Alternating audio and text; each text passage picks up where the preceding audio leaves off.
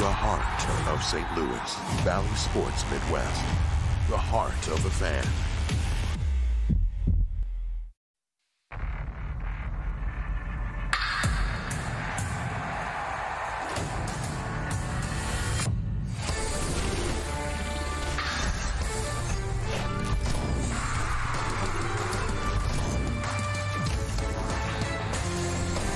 This is St. Louis Cardinals baseball. First road trip of the season continues, and after dropping 2 of 3 against the Reds, the Cardinals say hello to the Miami Marlins. And welcome to our St. Louis-based studios, Valley Sports. That's the Cardinals Hall of Famer Jim Edmonds. I'm Dan McLaughlin. And what we saw over the weekend was pitching that, at least the starters, Jimmy, giving up some home runs and a lot of runs, and hopefully that changes tonight. Yeah, that's something they have to work on. A few big mistakes with fastballs and sliders hanging down the middle. You see a fastball right here. Not a bad pitch, but to that guy it is. And then Adam right here with a kind of a little bit of a backup cutter. And this one probably could be the worst. It just sat there. These are the mistakes that they were making in spring training, but getting away with it. And so today, I believe Ponce is going to take the reins, and you know he's got a chip on his shoulder, and he's going to go out there. He wants to get that big win for the team. So he's in the starting rotation. A look at his numbers to finish up last year in his final 4 starts, and pretty darn good for Daniel Ponce de Leon. He'll get the call tonight. The big guns in the lineup. Cardinals trying to snap a 2-game losing skid. The Cardinals, the Marlins coming up on Valley Sports.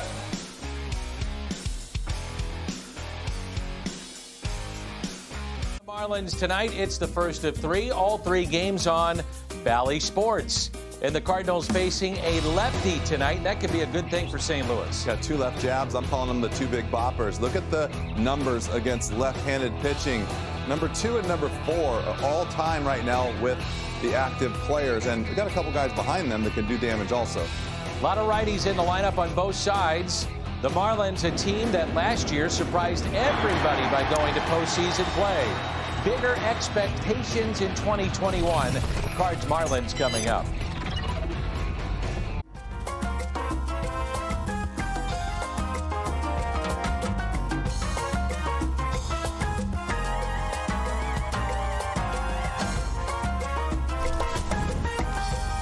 The Cardinals and the Marlins on Valley Sports. Looks to be a beautiful day in Miami. No surprise, 71 degrees. We're told the roof is open. And along with Jim Edmonds, the Cardinals Hall of Famer, Jim Hayes with us as well. I'm Dan McLaughlin, and we're in the studios of Valley Sports in St. Louis. The Cardinal lineup with Tommy Edman, Paul Goldschmidt, Nolan Arenado in the first inning. Then Paul DeYoung, Tyler O'Neill, Yadier Molina, Dylan Carlson, Austin Dean his first start of 2021. And the pitcher batting ninth, Daniel Ponce de Leon. Cardinals will face a lefty tonight, and a good one. Young prospect by the name of Trevor Rogers. He was really good in spring training. Yeah, I believe he had the 2nd most strikeouts in all of baseball during spring training. It's pretty impressive, especially because not only you have big leaguers, but you have the best of the best minor leaguers firing balls and trying to make a point in spring training, trying to impress everyone. Yesterday, game number 150 of the young career of Tommy Edman. And the last time that he saw the Marlins in regular season play, popped a home run, went 2 for 2. A career .317 hitter against lefties. Do you remember that spring training that I was on the field a lot and you were doing some games in the booth? Oh, yeah. He was putting on a show? Yeah. So this doesn't surprise you that he is in this spot, does it? Not at all. Made some really good plays defensively over the weekend in Cincinnati. Like I said on the pregame, postgame, I think we're not losing a whole lot with losing Colton Wong with Tommy Edman at second base. I really, really believe this kid is going to be really good defensively, and I think he's going to be really good at the top of the lineup. 4 straight balls to start the game. In his career, Paul Goldschmidt, a .303 hitter against Miami. Collected career hit number 1,400 during the series against Cincinnati, and that's 5 straight balls. He's 1 home run shy of 250. He's about 2 inches shy of 250, right? Right off Opening the wall. Day, right off the top of the wall. And the 1-0 pitch to Paul Goldschmidt. Well, you can see why this young man right here throws some strikeouts. He's a little crossfire, little 3/4. The ball kind of comes across the inside part of the plate to the righties, and he's throwing 96. And I'm sure if he reaches back, there's going to be more in the tank. Well, Alfaro, after 6 straight balls, calls time and says, let's go settle down our young lefty.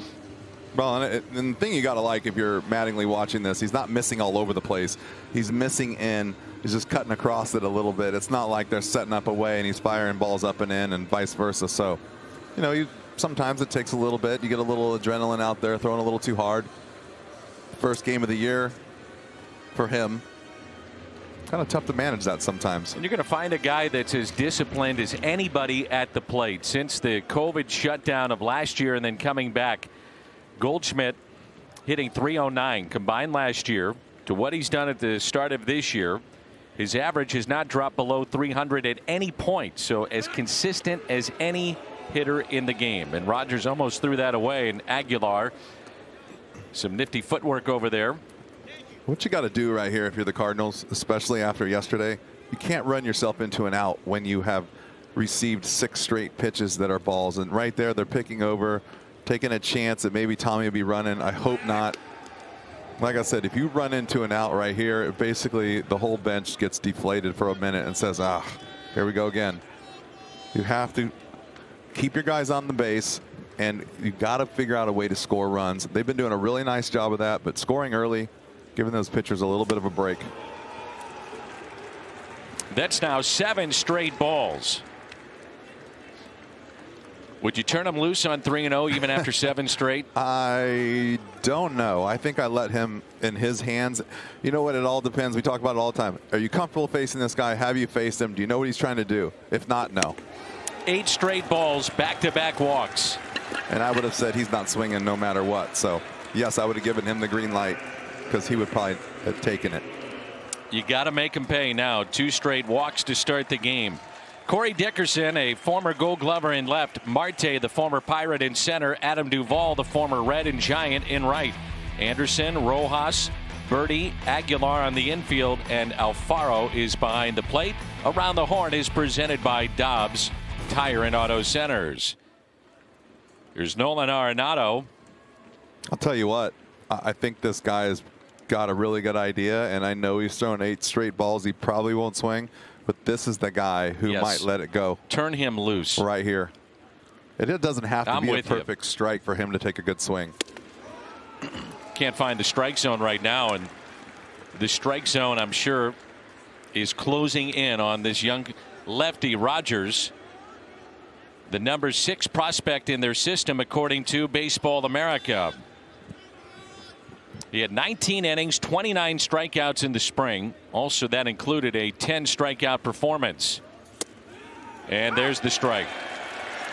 Sometimes you need to go to that breaking ball to slow yourself down. The breaking ball as a pitcher will make you gather yourself. Mechanics have to be better, and you have to be on time to throw a strike. Sometimes that helps. It was a shot at Mel Stottlemyre Jr., the pitching coach. Might see another one right here. How do you get a guy back on track? If you're Alfaro, do you go to off-speed pitches? Or are you trying to find anything that you can to find the strike zone? Well, I go check his pulse right now, to be honest with you. Make sure he's okay. He's not going to have a heart attack. Second of all, yeah, I think you slow play it. They tried to pick over already. A couple breaking balls, maybe a changeup. And or a you tell him fastball. throw it as hard as you can. That's 98 right down the middle. Arenado, 25 games in Miami. Hadn't seen the Marlins all that much in what is now extending in his career, and has only hit 191 at this ballpark. That's saying something. 2-2. And Nolan hits a high fly ball into center. Marte calling off Birdie and the out. You know, everyone has those ballparks, right? Everyone has their least favorite place to hit in the league, and hopefully for us the next 3 days, that's not Arenado's spot, but you never know. Here's Paul DeYoung, game 2 of the series against the Reds. Couple of solo home runs.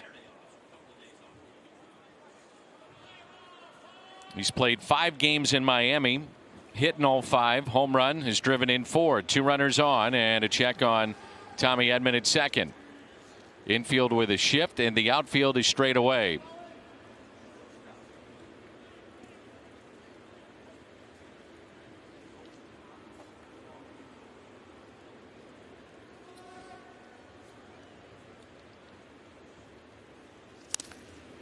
And that step foul by DeYoung. Good swing right there by Paulie. Well, Rogers last year got knocked around in a start against Atlanta. 5 runs in the first 2 innings. It was back-to-back singles to open up the 3rd. Then he would strike out the next 6 that he faced.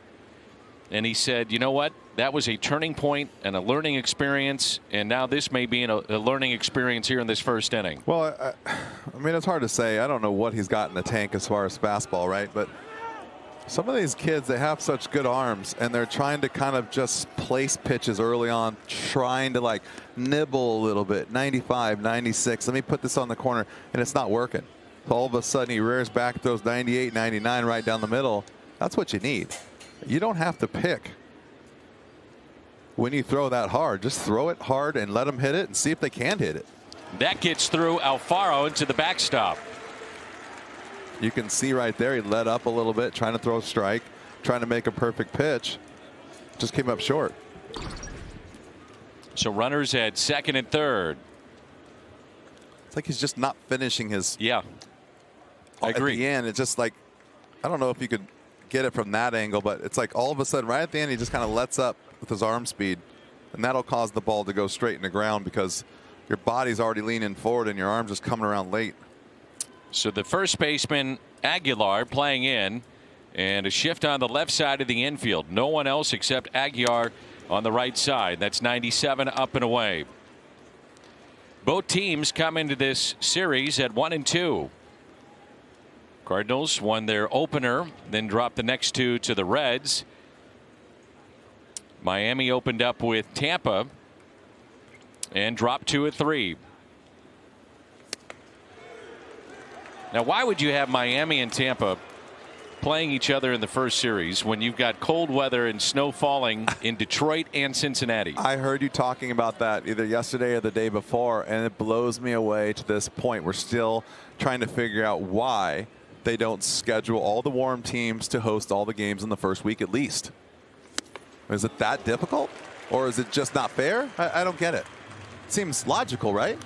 Dome stadiums, warm weather cities. There's got to be enough to get you at least 3/4 of the way through the league, and then there's got to be some other places that are going to be decent, better than other places in April. So 3-2 the count with 2 runners on. And DeYoung takes a ball low, and the bases are loaded. 3 walks here in the first.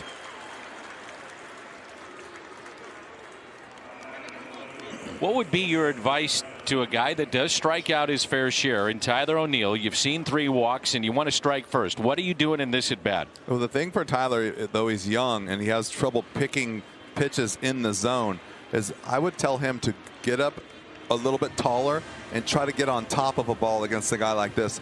I remember when Brad Penny used to pitch to us.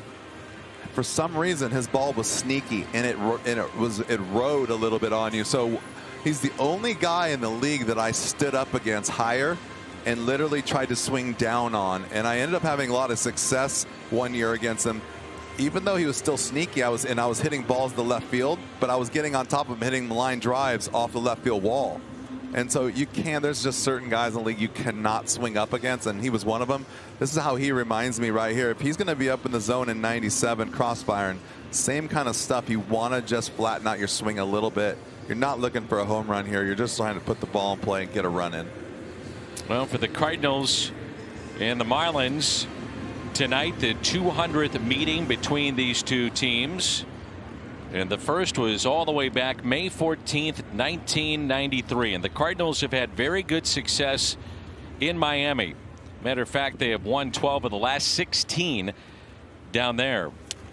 And that gets through Alfaro. Edman will score, and it's 1-0 Cardinals. That's got to be caught.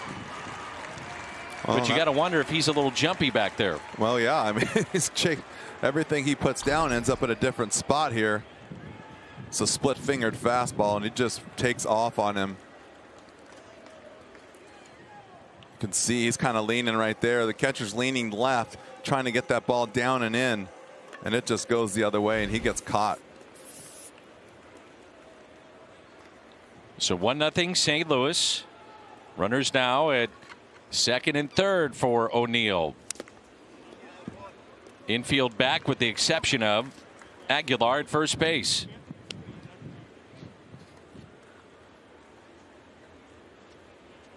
Pass ball charged to Alfaro.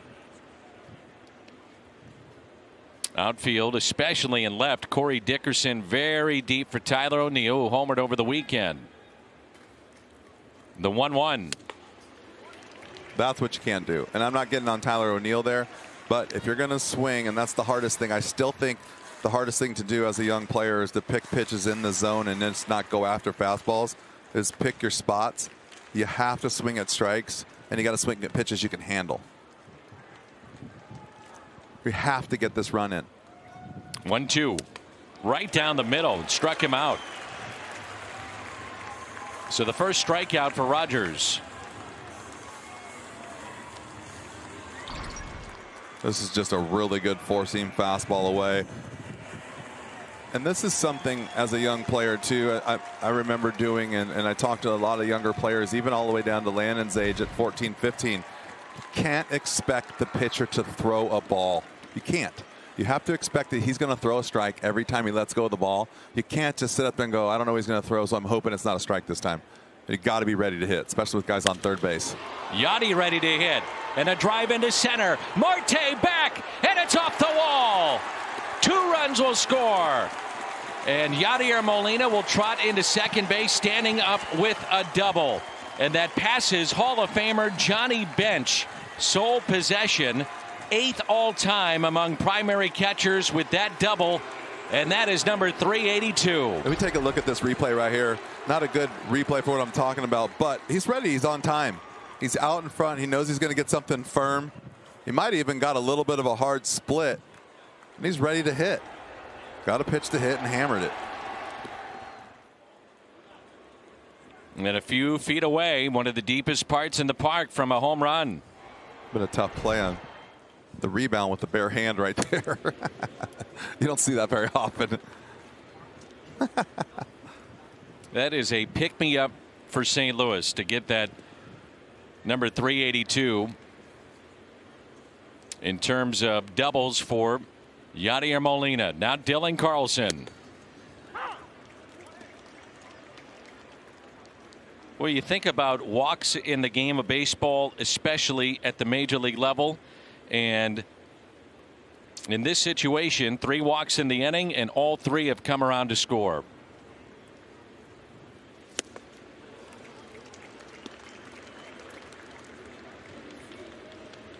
One ball and 2 strikes with 2 outs. The switch hitting Dylan Carlson. He homered in the season opener against the Reds. The 1-2 off the plate. This is turning into a very long first inning for Rogers. 28 pitches. You'd love to see the Cardinals get into the Miami bullpen. In that group, the 4th worst bullpen ERA in baseball since 2018. They have had their issues there.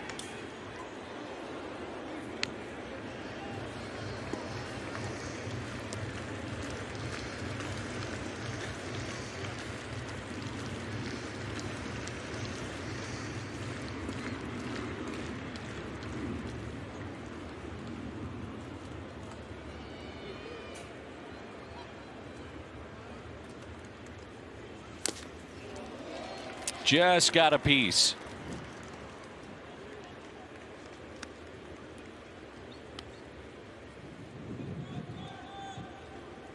I know, just like you're excited to watch Dylan get a full season under his belt, see the adjustments he can make. Yeah, I feel like it's like when I was watching Harry when he first came up. You're like watching your kids play, and you get nervous for them. You want them to do everything right. So sometimes these at-bats are tough to watch. 3-2, Molina at second base.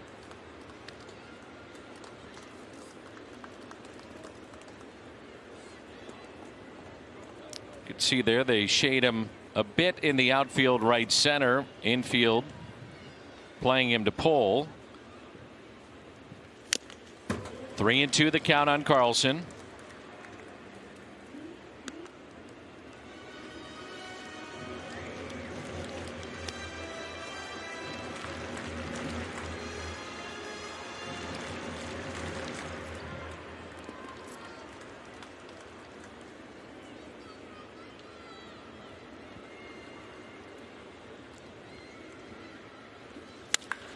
And Dillon hits a rope down the left field line and yanked it foul. That hurts right there.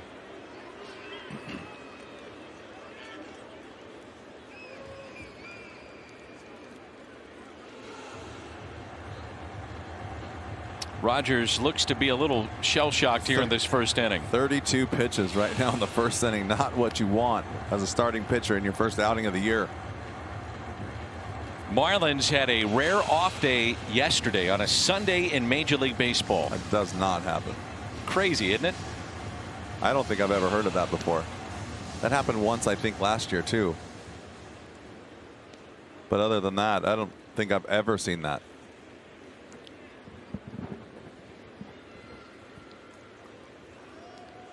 And the 3-2 again. He walked him. It's now 4 walks here in the first inning. It's a good at bat by Dillon right there. He fought off a couple of tough pitches, a split down low. Could have easily been swung over the top of, and take that walk. It's a great at bat. That's going to get the bullpen up and throwing. Not what they wanted to do here in the first inning.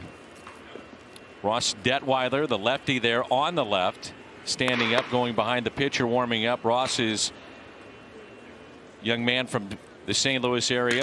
And that was Curtis throwing. John Curtis, the right-hander. Here's Austin Dean. Well, Justin Williams, tough weekend in Cincinnati, 0 for 9, and with the lefty on the mound, Dean getting a chance here tonight. I like this. This is a perfect opportunity for Austin Dean right here to play.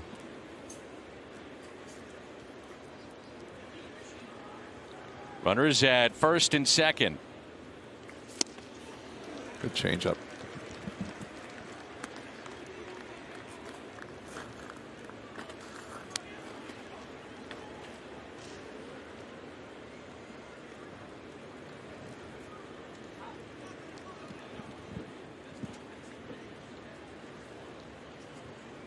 A ball and a strike on Dean.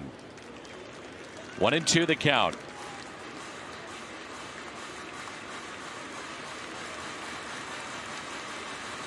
Saw Dean briefly last year in the truncated season. A couple of starts in left field. Made the club out of spring this year. The former Miami Marlin. The 1-2. Chased a pitch up and a strikeout. Couple of strikeouts in the inning. And a long top of the first for Rogers. Highlighted by double number 382 from Yadier Molina. He passes Johnny Bench. Started the season. John Gant going in game 2. Then Jack Flaherty in the third and final game in Miami, in the final game of the road trip, and then the home opener on Thursday. Last season, at one point, Daniel Ponce de Leon was sent down to the minor leagues. 8 starts, but then he came back up. He was much better. What was the difference for him? Well, I think that sometimes he just gets a little out of whack and throws the ball around the zone. He challenges a lot of guys. You see the Hyundai pitch arsenal, a lot of 4-seam fastballs. He's got a good fastball, good riding fastball. I don't really think he ever gets hurt challenging guys. I think he just gets hurt falling behind. And you know what? More walks than hits, I would believe, if you're just watching and not looking at the stat sheet. But if he can just go out there and pitch like he's capable of pitching and not worry about anything else, I think he'll be in good shape. Don Mattingly's lineup tonight. Dickerson at the top, which he'll do against right-handed pitching. Then Marte, Aguilar, Duvall, Anderson, Rojas, Alfaro, Birdie, and the pitcher, Rogers. This team is like a cluster of players from around the league. It's the way they've assembled it. Well, Dakota Hudson, we know he's done for the year with Tommy John, out for the season. KK will throw in Jupiter tomorrow. Miles Michaelis, shoulder injury, so they open up the year on the IL, and that gives a shot to Daniel Ponce de Leon.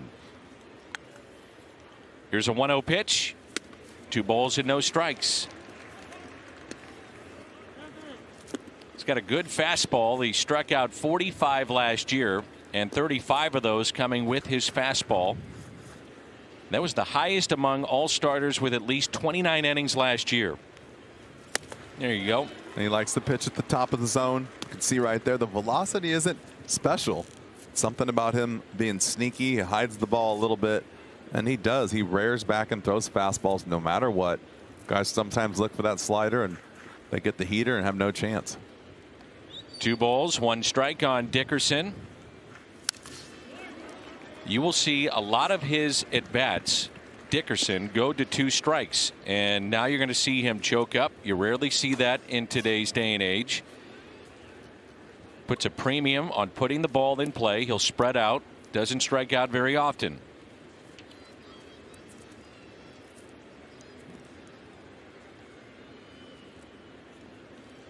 The 2-2 pitch, spoiled. Change up right there. Quite the opposite. You start to see guys adjust with 2 strikes. You want to keep pounding the fastball. You don't want to give them a chance to see the off-speed pitch out of the hand and make adjustments. Usually when a guy spreads out and chokes up, he gets to see the ball a little bit longer than the guy that wants to swing with the normal stance. So just stay nice and firm and go right at him, just like that. Got him with the strikeout. And the first of the night for Daniel Ponce de Leon. I know you grew up idolizing that man. He is the manager of the year a season ago, Don Mattingly. There have been 3 managers of the year from the Marlins: Jack McKeon in 2003, Joe Girardi in 2006, and last year Don Mattingly. Starling Marte is 7 for his last 10.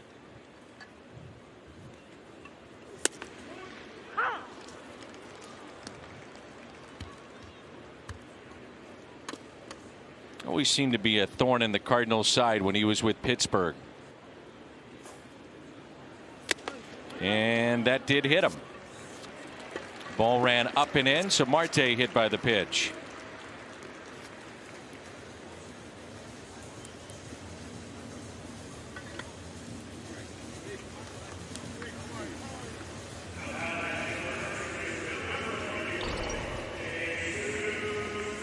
Through 14 fastball, he's trying to get inside just a little bit. Perfect place to get hurt, right in the edge of the jersey. And he is a threat to steal. Well, and then you also have Jesus Aguilar, who is, I think, a Cardinal killer. This guy seems to hit big home runs against the Cardinals. Enjoyed an all-star campaign when he was with Milwaukee.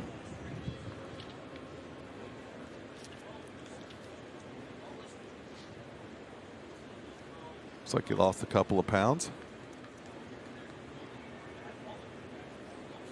It's a big boy. Marlins feel that he's been very steady in Miami. Picked him up off of waivers from Tampa Bay. And more or less the everyday first baseman for Miami here in 2021. What do you got here on 6'3", 277? It's a big man. First pitch to him is a strike on the outside corner. For the Marlins last year, first trip to the postseason since 2003. They went up to Wrigley, swept the Cubs, and then they themselves were swept by the Braves. That was their first winning season since 2009. Marte is short lead at first, shift on the infield. That's up and in. Jimmy, it was July 21st. They left for a 6-day road trip. Then they faced an 8-day quarantine in Philadelphia, and it turned into a 23-day road trip. They had 60 roster moves on that trip alone. 60.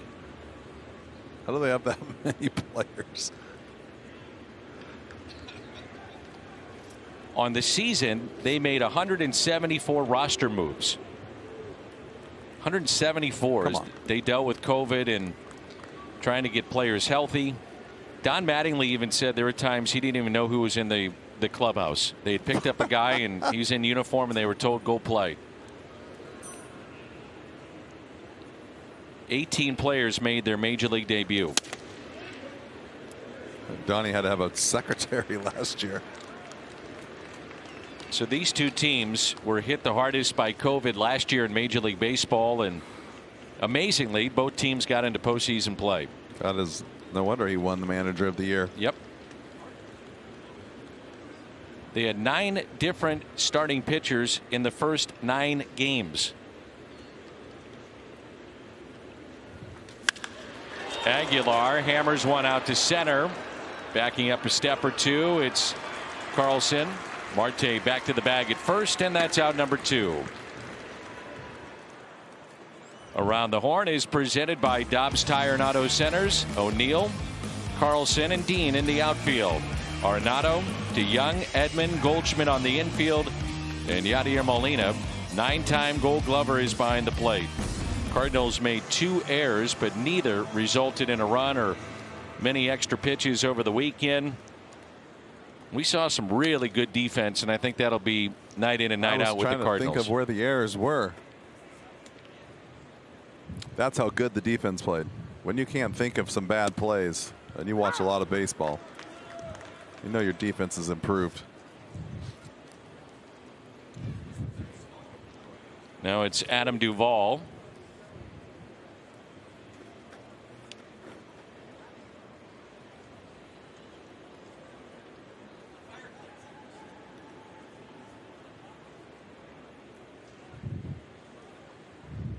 Duvall had a 9 RBI game against the Marlins last year. He had 3 home runs. He had a 2-run shot, 3-run homer, and a slam as he played last year with the Atlanta Braves. 9 runs batted in. I always thought this kid was going to be a stud when he was in Cincinnati. Felt like he just wasn't playing enough, or he just was one click off of getting there. Started with the Giants too. 2014. Had a pinch hit homer on Saturday. That was the first Marlins hit and home run. 33 and 31 home runs in 16 and 17, and then just nothing really after that. And like I said, you know, sometimes you get comfortable and then you have to move around a little bit. You lose that comfort zone. That'll carry out to Dylan Carlson. He'll make the catch. Marlins strand a runner. Daniel Ponce de Leon leads it off when we return. On Bally Sports Midwest is brought to you by Budweiser. This Bud's for you. And by Chevrolet, the #1 selling brand in the St. Louis area. Find yours at your Mid-America Chevy dealer. We're in our St. Louis-based studios of Bally Sports. Cardinals in Miami. Daniel Ponce de Leon takes a ball, and we're underway here in inning number 2. 3-0 our score. Rogers walked 4 in the first inning. Cardinals sent 8 to the plate.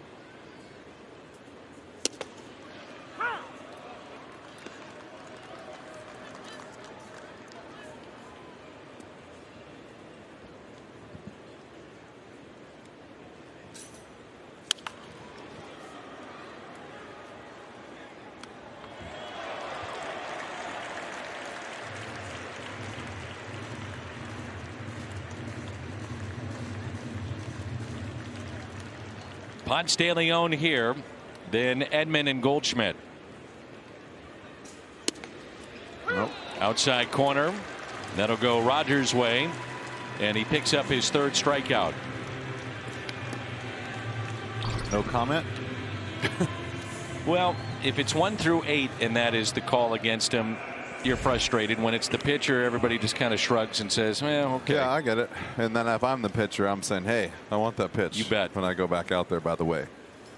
Thing to me is, though, what I don't like is if you're a pitcher like for Rogers and he's made a couple of decent pitches out over the plate and he hasn't gotten them, then you throw the breaking ball way around the plate and you get that one. So it's like, what do? You know, do you keep flipping breaking balls out there, and because your fastball, you have to be on the plate. So far, the way he's calling the game. Edman, hot shot to short. Rojas, what a play. He is a slick defender and shows us why. What a play there on the backhand. This is one heck of a play. This is a base hit written all over it off the bat. It doesn't even make it look tough. Nice, good hop. See that? You stay down first and then you come up. You start the glove up, you can't go down fast enough. And a strike to Paul Goldschmidt. Walked and scored on the double by Molina. Mentioned this in our open, but the Cardinals have as good a 1-2 punch against left-handed pitcher as the game will offer. Slugging percentage, Arenado 601, Goldschmidt 589. Now this kid's got a good fastball. You can see right there. Tied Paulie up a little bit. And the 0-2 is a fly ball to left. Dickerson there. So Rogers, we'll see if he settles in. Gets the strikeout. Great play behind him. And the fly out. 1-2-3 go the Cardinals.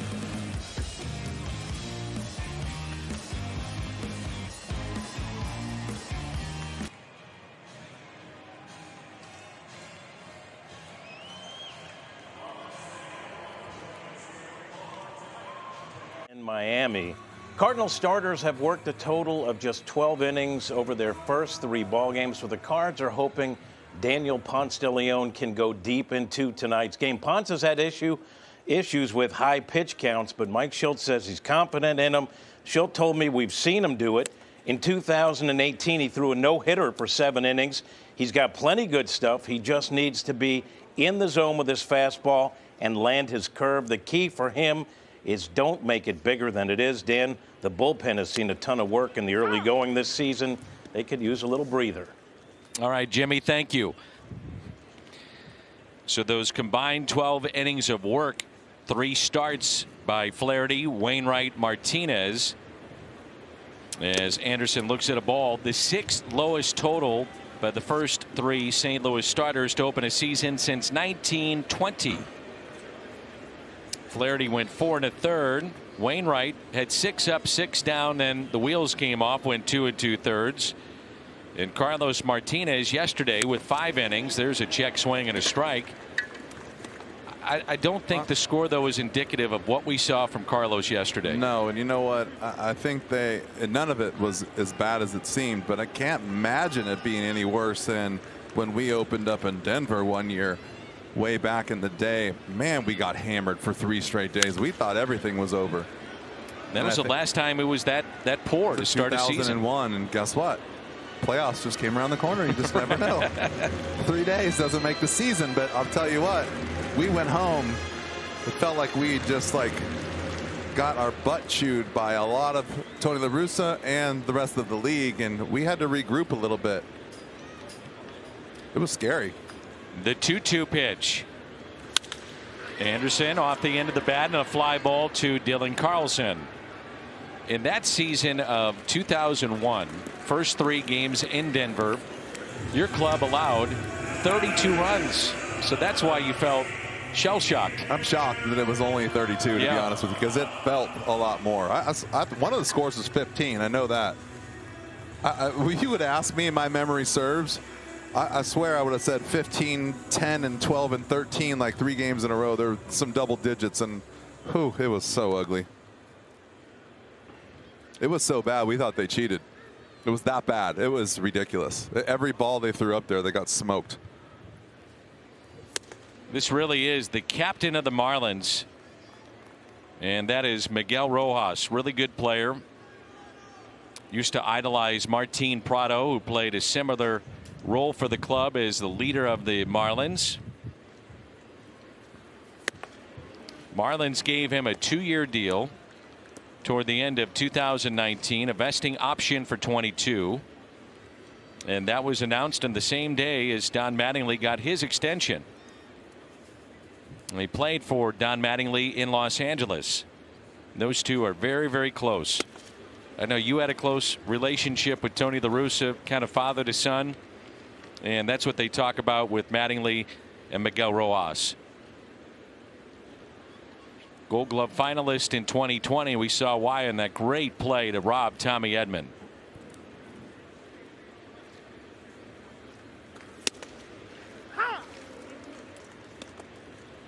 Evansville, Indiana. Don Mattingly. It's home to the Purple Aces, where Andy Bennis became a #1 overall pick. More of those nicknames. How do we run into that every time we do a game? Popped up Molina near the screen and out of play. By the way, we are not in Miami, but I can tell you they have taken out the fish tank behind home plate. You know, I haven't been to the new Miami ballpark yet. It's beautiful. So I didn't really miss the fish tank a whole lot. The home run sculpture is no longer there. It's actually outside the ballpark. No longer the fish tank, and they darkened up the seats. New ownership came in. And a 3-2 pitch. Spoiled.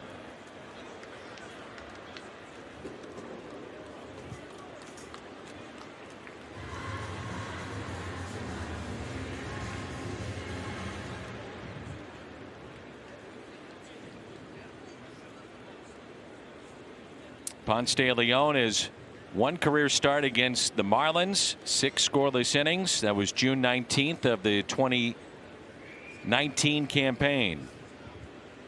Cardinals eventually won that game in 11 innings and a Paul Goldschmidt walk-off homer. So this really, it's early in the season. Obviously, you're in your first week, but this is a start where you'd like to see a starter give you some stability after what took place against Cincinnati. Yeah, and you'd like to get him into the 4th or 5th, and right now he's in a good spot with pitches 28 with an out in the 2nd inning, but got to stay away from the 3-2 counts and the foul balls. The problem with him is he gets a lot of foul balls because he has that sneakiness, and that's how you build up a pitch count as far as if you're the Marlins players. But you just like to see him attack the zone and try to get some contact, get some ground balls, fly balls, whatever it takes. Good pitch here, and it's one of those pitches you're like, how did he hit that? So the base hit to right, first hit looked like for the Marlins. Edgar Renteria swing right there. Just ho-hum, yeah. Throw the bat at the ball, and another hit.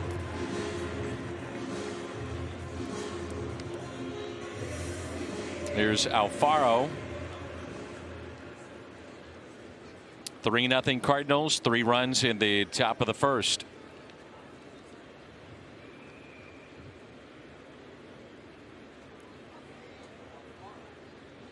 And the first pitch to Alfaro is taken a bit low. Jimmy always says, Danny Mac, give me your key to the game. So Danny, here it is. What is your Toyota key to the game today? Establish the series with the starter. Get back to getting innings, quality innings from your starter. I like it. Kind of calm everything down after a lot of offense from the Reds over the weekend. It was like a lot of offense, and both. Ooh, that one went through the net, and both sides except for kind of the last day. Would that be yesterday for the Cardinals? But wow, there was some offense flying around that league. You and I, yard. You know, we had our production meeting last night going over film. Didn't end until about 2:33 in the morning, and we came up with that key to the game. Still shocked at the way the ball was flying in Cincinnati this early in the season. I thought they were going to deaden the ball. I was just going to say the same thing. Man, they must have deadened it not enough. No. They deadened the ball, but they made the bats harder. You know what, though? These guys are so strong. Everybody's coming out throwing 96 to 98. If you center a ball, it's going to jump. Yeah, and then they're going to start making the infielders play on the grass, and the outfielders are going to have to stand back on the wall and then give you more places to hit. Oh, boy. 1-1 pitch. Alfaro pops it foul. He's part of the return from the Phillies for JT Realmuto. Got a big arm. No, at one point you look at the Marlins, they had Yelich, Stanton, Ozuna in their outfield, and JT Realmuto behind the plate. That's some talent. They do it every 10 years. They find some group of guys to put together, and seems like 3 or 4 years later, they're all gone. Here's a 1-2 pitch to Alfaro. Daniel really pounding the outside portion of the strike zone. Yeah, and every now and then he'll throw that fastball middle in, tie you up a little bit. I don't think his slider is as sharp as his fastball is sneaky, and so he really gets on you as a fastball gets on you as a good sneaky fastball. It ties you up, and then that slider, it seems like they always get a swing at it. I believe that's probably why he gets after it more with fastballs. It just comes right at you right there. And a swing and a miss held on to by Molina, and the strikeout number 2. You know, it's really funny. I don't know if we'll see that again, but you can tell when a fastball is sneaky. Watch him pull his hands in at the last second. He doesn't really get a good finish. He starts to swing, and you'll see a lot of guys pull their hands in just a little bit, and you could barely see it. It's almost like a hitch. That's telling you, uh-oh, like I'm late, and I got to get my hands inside the ball as fast as possible to get some piece of this. And so that's telling you his fastball is sneaky, and it looks a lot harder than the 92 that the radar gun's showing. There is John Birdie. Had a cup of coffee with the Blue Jays in 2018. Marlins gave him a shot in 19. And kind of their super utility player. Can play anywhere on the field. Grew up near Detroit, playing a lot of hockey as well. Blues hockey on the main channel tonight. And the return of the captain, Petro, to Scott Trade for the first time.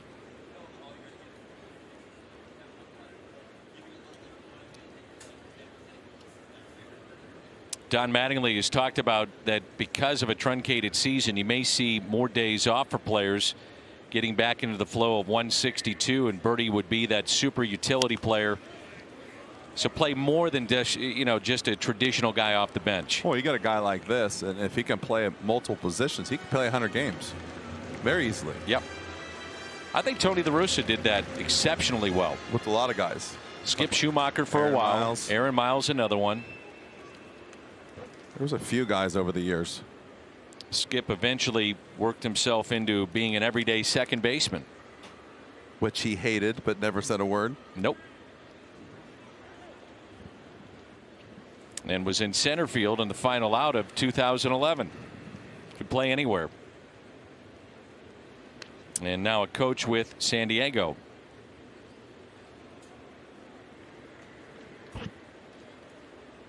A count of 2 balls and 1 strike. But there is an art to keeping those guys sharp. And especially in the National League, if there's no DH and you're double switching. Well, yeah, and the way Tony liked to play the numbers too, especially with the late in the game pinch hitters. Knew certain guys struggled against certain guys, so he would always get Aaron Miles or Skip or someone out there. He loved that guy that could switch hit and put the ball in play, give you a good at bat. Daniel Descalso was that player for a while. You think he would not love Nogowski? Oh, he'd find a way to get him some he'd starts play every day. Yeah. Somehow he'd get in the game every single day. The 2-2 pitch by Daniel Ponce de Leon. It was Sunday Night Baseball I was watching last night, and my first time at really taking a long, hard look at Tony La Russa wearing a White Sox hat, number 22. Uniform, and the number 22. What is that all about? I don't know. I think maybe number 10's already retired over there. He used to be number 10, I believe, over there too. So Tony in that dugout, pacing up and down, kicking the cups and the sunflower seeds. Tell you what, he got a good look at one of the best players ever and 2 of the best players current on that Angel team. Well, Mike Trout ever. Pujols and Albert and Trout Ohtani. And Ohtani. Did you see what Ohtani did last night? Yeah, I jumped out of my seat when he hit that ball. 451 feet. First pitch. It's the hardest hit ball in StatCast this year. For those who missed it, he pitched starting pitcher for the Angels, and he hit second last night in the lineup. Love it. Fastball again. Couple of strikeouts in this inning. 3 thus far for Daniel Ponce de Leon. Coming up, Nolan Arenado. Great seeing him in Cardinals. Make sure and download the MLB app to get in-game video highlights, live pitch-by-pitch, breaking news, player updates, stat leaderboards, and more for your Cardinals. Tony La Russa, by the way, pick number 22. It's the same number he last wore as a White Sox minor league manager in 78 and 79 in Knoxville and in Iowa. Moncada wears number 10, and Tony said, I can't take that from one of my players who's been here, so that's why he wears number 22. Pretty impressive. Here's Nolan Arenado. Had a home run over the weekend and pulls that foul. That was his 100th home run in his career on the road. And I bring that up because you do wonder about not playing, your home games in Denver in Coors Field. I don't think it's going to hurt this guy at all. This guy's got some power, and he's got that kind of swing. He's going to hit his home runs wherever he plays. I feel like the ball doesn't carry in Colorado like it used to. Now you got to hit it with those balls that are a little bit softer with the humidor, whatever you call it. Mm-hmm. And that seems a little odd to me too, that they would allow that to happen. It's kind of weird that you build ballparks and then you have it bigger, smaller, short porch, long porch. You got guys putting up huge numbers in certain ballparks and not others, and then all of a sudden you're going to take the ball and make it softer, and breaks his bat, and it's a base hit out to left. Went down to get it. That is one of the things I've noticed about Nolan, is that on his home run against Cincinnati over the weekend, watch him go down to get this. His adjustments. Yes. He has the ability to adjust and put the barrel on the ball still. And he, on this pitch in particular, even though he hit this ball off the end of the bat, he's able to let that top hand go and get extension with that bottom hand. And he gets the barrel to the ball even when he's fooled. It's amazing to watch. Now Paul DeYoung. Well, with Nolan, time will tell what kind of hitter he is when he's consistently away from Coors. But in his last 100 road games, he slugged .488. And that's 10th best in the National League in that time. That's better than Harper, Machado, Goldschmidt. So we'll see if that carries over. Let me see. That's what we were talking about with that swing. Paulie's got a little bit of that uppercut right there, unlike a lot of right-handers. And when a guy throws this hard, you're creating such an angle with the bat going up and the ball coming at you that your margin of error is so big. You don't have a lot of margin of error anyways as far as the ball being round and the bat being round. I was showing some kids the other day about when you put the ball on the bat, it's literally the size of smaller than your fingernail is the contact zone, is the contact spot. Like I'm talking about maybe the tip of your finger. So think of how many times and up and down you can miss that ball a little bit. It keeps you from hitting the ball hard, and then your bat angle, if it's going up too much, you're creating even a bigger discrepancy between something coming straight in at you and being able to hit it flush. Fastball, and struck him out. Number 4 tonight for Rogers. And while we have a moment, remind you that T-Mobile is your ticket to the game. And now through the end of today, customers can score a free MLB TV subscription at T-Mobile.com/MLB. It's really funny if you think about what I was saying, Danny, and I've never done this before, and I was trying to talk to my son about this the other day. If you take a bat and you take a ball, and you put them on each other, right? Take this bat here, and you put this ball, and just set it flush on there. The contact spot of the ball and the bat is so small. It's unbelievable. And so now you start to think to yourself, how do I create my best chance of bringing these two together to create the most bang for the buck, basically, the most contact. And anytime the bat angle is going up or down or dragging or anything, you're just subtracting all your chances of hitting the ball flush. O'Neill with a high fly ball into left field. Arenado back to the bag at first. So what you're telling me, it truly is a game of inches, if not even, yeah, smaller than the inch or two we're talking about. What's amazing is after all the years that I played baseball and I looked at that, it still blows me away is how difficult it is to hit and how some guys are so good at it.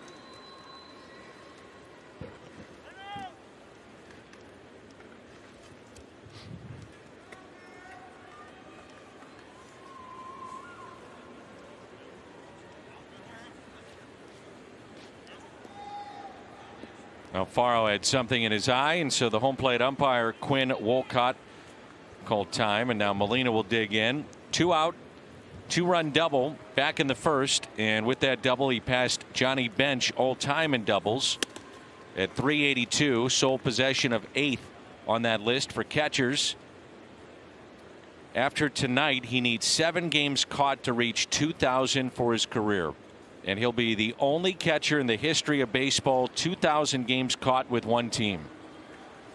Amazing. Just the longevity, but to be able to be healthy enough to do that and to do it with one team in this day and age of free agency. It's unbelievable.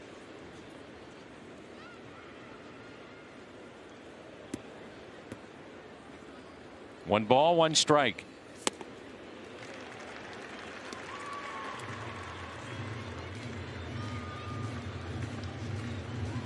That's what that big fastball does for you right there. It gets some of these guys cheating a little bit. If you could throw that secondary pitch for a strike, it makes it really tough on the hitters. Probably another one right here. And Yachty got it again, and the strikeout. So 2 in the inning. That's 5 so far through 5. And it's 3-0. File brought to you by your local Kia dealers. Visit kia.com. And a look at starts as a pro by Daniel Ponce de Leon.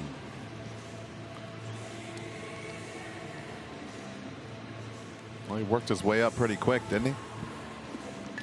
What a road it has been, too, for Daniel to get to this point. He's got a new book out. Talks about his journey to Major League Baseball. He was drafted 4 times. He had stints at 3 different colleges.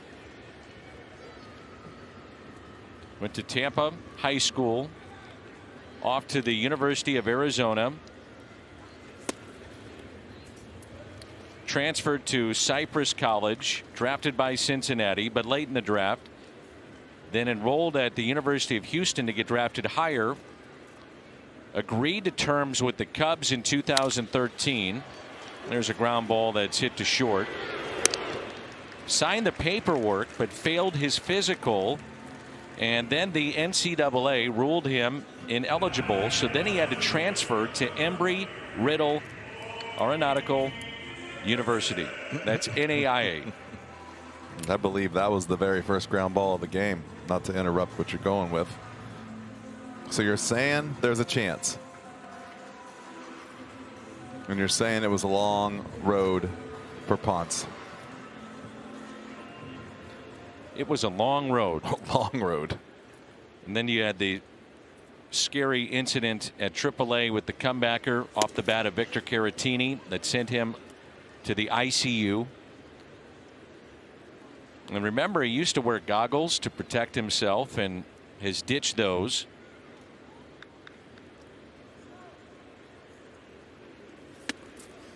And it's a count of 2 balls, no strikes on Corey Dickerson. First time through the lineup. He struck out 3, allowed a base hit to Rojas, and then hit Starling Marte. And the 2-0. There's a strike, 2-1.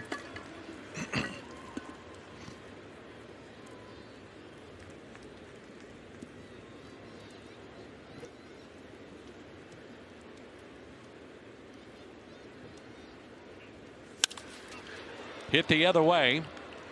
That'll carry to Tyler O'Neill for the catch. And that's out number 2. Brings in Marte.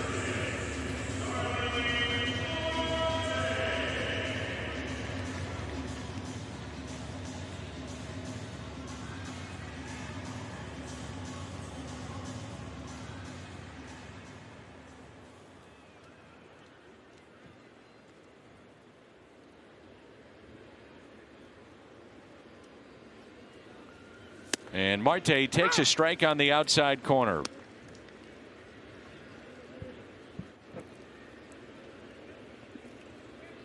He's been on base in 8 of his last 11 plate appearances.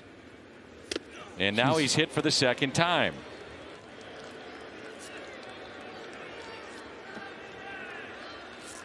I mean, I really have to understand, think about this. Do you really think he's trying to hit you?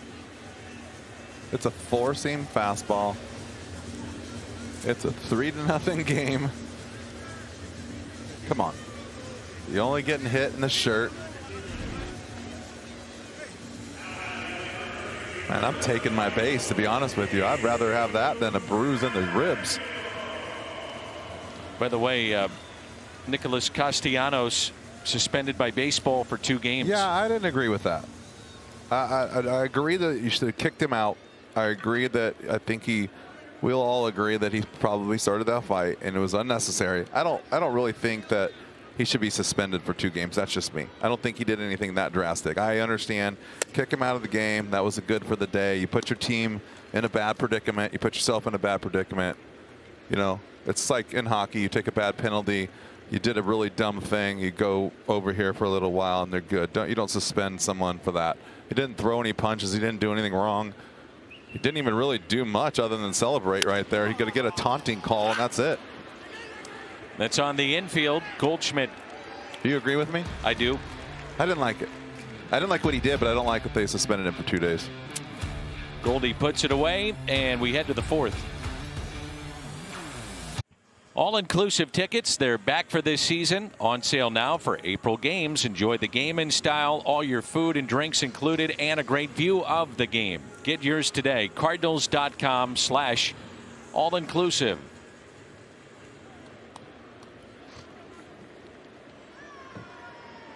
Well, the Cardinals had multiple stoppages last year with COVID issues. Wound up playing 58 of the 60 games. 53 regular season games across 44 days, 11 doubleheaders, and Mike Schilt got this team into the postseason. I can't even believe going back and thinking about that. I kind of laughed at it, how they're going to do it, but they did it, and you still can't understand how they did it. And the Marlins, they were the first team to deal with a massive outbreak of COVID. 18 players, 2 coaches tested positive, opened up their season in Philly. That's inside. And any way you want to look at it, congratulations to both organizations for finding a way into the playoffs. The doubleheaders on the left. Wow. 13 and 9. It's like the old days. Back in the day, didn't they have, was it Sunday off and they played doubleheaders 1 day a week? Lots. Or Monday off and they played whatever it was, but that was just part of their schedule. Carlson hits it on the ground to second. Birdie is there, and Dillon 0 for 1 with a walk. The Nationals currently dealing with that. They are one of the teams, along with the Mets. They were supposed to open up with the Mets, and they were supposed to play tonight against the Atlanta Braves. That was postponed. They hope to play tomorrow and then a doubleheader on Wednesday, but they have been hit with COVID. It's weird to me after all this time that we're still fighting this as a group like that. You know, like they've done so much to prevent it. You can go through all of spring training, which you think that's probably as chaotic as anything because guys are living on their own. And guys are all over the place and having to get food and do the whole thing, and people are in the stands, and you know there's a lot of people in Florida or Arizona, and then all of a sudden the season breaks and bam, get a whole bunch of guys get hit. Just kind of hoping we'd be through all of that. Big time. Soon enough. 2 balls, 1 strike on Austin Dean. Struck out swinging back in the first inning. Cardinals will face a former Redbird tomorrow, and he's a good one, Sandy Alcantara. I'm talking about with the swing, right? Just I don't think you can take your normal swing against a guy like this that has a short arm, good fastball. You keep taking that normal swing, you're getting beat. Not too many guys out there can be quick enough to do both. And that's why a guy like this is so successful. And that's where the strikeouts come from. Got to shorten up a little bit. You got to get on top a little bit. Once in a while, you have to change your approach. Can't do the same thing against every pitcher. Crowd tonight in Miami is 27% the capacity allowed. And again, we're in our studios here in St. Louis, so that's a look at the crowd. Does that mean they have more people than normal? I thought you may go there. I'm going to leave it alone. Socially distant crowd. Dean hits a high fly ball. Dickerson can't find it. Oof. Now he does. I would assume it's about that time of night. The roof is open, and you know better than anybody, Jimmy, those are the tough skies to deal with those high fly balls. Yeah, what do we got down there? It is about, well, it's almost 8 o'clock, so hopefully it's dark enough. But yeah, there it is right there. That barely twilight. Plus the problem is you take it for granted. And we see that picture again really quick, Tommy, if you're there. The ball comes off the bat. Look at that great background. But all of a sudden you see it. And then so when you're kind of running to where you need to be is when it gets to that light area. So if you take your eye off the ball to take a couple of steps or to run a little bit, when it gets up there and all of a sudden you're like, oh, where'd it go? Because that's natural to see the ball come off the bat. You know where it's going. You kind of put your head down to get comfortable where you're at. Look back up and like, uh-oh, where'd it go? Rogers starting to settle in. That's 6 in a row and 6 strikeouts tonight. Presented by Rawlings, the exclusive fan club for kids 13 and under. And membership includes fleece blanket, wall sign, virtual events with special guests, all for just $33. Join us at cardinals.com/kids club. Danny, we're in the bottom of the 4th. 3 balls have been played on the ground. 3.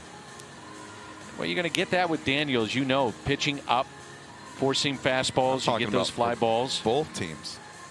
That's pretty impressive and not really good for the infielders. It's when you start to see guys get a little bit on their heels. You'll see a ball get through the infield that normally wouldn't get through. Got to keep yourself sharp if you're out there on the field right now. But both of these guys. Mike Maddox, the Cardinals pitching coach. I'm sure he's pleased with what he's seen so far from Daniel Ponce de Leon. 3 innings. He's hit Marte twice. He's given up just 1 base hit, a single to right by Miguel Rojas, no walks, and he has struck out 3. So far so good. Right-hander John Curtis is throwing in the Miami bullpen. And the first pitch by Daniel, swung on and missed. Like he can throw that ball right there. It's like there's a hole in the strike zone for the right-handed hitters. That ball is really hard to hit when it's on you that quick. And it's Adam Duvall at the plate. Duvall here, then Brian Anderson and Miguel Rojas. And the 0-1 pitch. Out to left, O'Neill. Plenty of room to make the catch and the first out. 6th ball put in the air for an out. Trying to go back up and in, and that's the problem. That's why it's so tough in this league, and why hitters cannot give pitchers too much credit because they can't throw it there every time. So you just got to stay with your game. A guy throws a pitch that you believe you can't get to, you can't start looking for it. You just got to stay with your program, look for a ball out over the plate, because they cannot throw the ball in the exact same place 3 times in a row. It's impossible. I always find it interesting to see what teams get back on deals. And this really is one of the young cornerstone players of the franchise for Miami in Brian Anderson. Stanton, they got away from $218 million owed. Ozuna went to St. Louis. They got Sandy Alcantara, Magneuris Sierra, Zach Gallen, who was then traded to Arizona, and that turned into Jazz Chisholm. Yelich, Lewis Brinson, and Real Muto, Sixto Sanchez, one of the big names coming back. But those 4 were in the lineup at once at one time. Be a scary lineup. And the pitch taken high. So when Derek Jeter bought the team, or was at least part of the ownership group, that was there. Stanton, Ozuna, Yelich, JT Realmuto. As we were talking about earlier, that Sky can play tricks on you. Don't miss those days. You missed the 1st and the 15th? Yeah, sometimes. You know what I thought? Speaking of which, you know what I thought was really interesting too? Remember when you would see everyone losing the ball in Minnesota? In the dome? Yeah, in the dome. That's hit into the gap in right center. Carlson won't get there, all the way to the wall, and Anderson a 1-out double. I got a little fun fact for you. What do you got? Little deception in the dome. So during batting practice, the roof was so white that you would see the ball, right? And everyone thought it was tough to see the ball in there. But what happened was, when it got dark outside, the roof got darker and became the color of the ball. But what happens is, you go into the locker room and say, well, I don't have any problem with this. I can see the ball fine. And then it changes. And so when the night. That's interesting. And I remember that. I'm like, okay, I don't have any problems. And the first ball went up, and I said, don't take your eye off it. Don't take your eye off it. And I almost lost it. And I went, okay, something's wrong here. It's different now. But when the top got darker, it made it almost impossible to see a ball. So you couldn't take your eye off it. But false sense of security, because 3 o'clock in the afternoon, that inside of that, what was that called? The Metrodome. Yeah, but it was before that. I was thinking about this, called the Hubert. What was it? The Humphrey Dome, everyone called it. But you could see the ball fine in batting practice. So I think guys just went in and said, oh, that's somebody else's problem. 1987, the Cardinals were in the World Series against the Twins. And there are some players that believe the big fan that was behind home plate would be blowing There's out. no doubt. When Minnesota was at the plate, and then all of a sudden, mysteriously, Jimmy, it was turned off when the opposition was at the plate. I don't know if it exactly is blowing out, as if it is keeping the humidity out. And so the ball just flew. It would regulate temperatures, right? That was what the fan was for. But if the humidity level's down in that stadium, the ball would take off. And if you would turn the fan off, all of the energy from the people, it would get hotter in there. And you could feel it once in a while. It would change in temperatures. I don't know, that fan never really blew like through the wind, but it got windy in there, and that was from all the fans blowing around. But yeah, the ball flew in there, man. Oh my gosh. Here's a 1-1 pitch to Rojas, single to right. Ground ball. Arenado looks back the runner, and a strike to Goldie. Do you remember up in the upper deck when they had Carew and Puckett and those guys in those big like 60-foot tall things? I hit a fly ball there. It was part of like the baggie of the wall. I hit a fly ball there against the left-hander, and I hit it good. Was it Frank Viola? No, I wasn't that old. I'm kidding. I was a closer there for a while. Everyday Eddie. Eddie Guardado. And it hit the bottom of the Carew bag, and I thought, oh my gosh, there's no way a ball should go that far. But it's just like the Kingdome was kind of straight up and down. Yeah. In Yankee Stadium, in the old Yankee Stadium, you hit it in the third deck. Well, sometimes it's just a fly ball. Sometimes it was a bomb. Yeah. Yeah, it was a lot of fun to hit there. Alfaro at the plate, and a check swing. Did not go. Ball 1. Struck out swinging on a fastball back in inning number 2.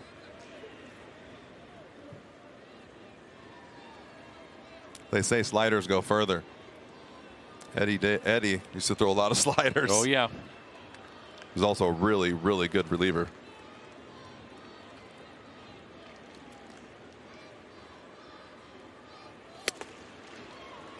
Boy, he pitches up in the zone, and he's got that giddy up.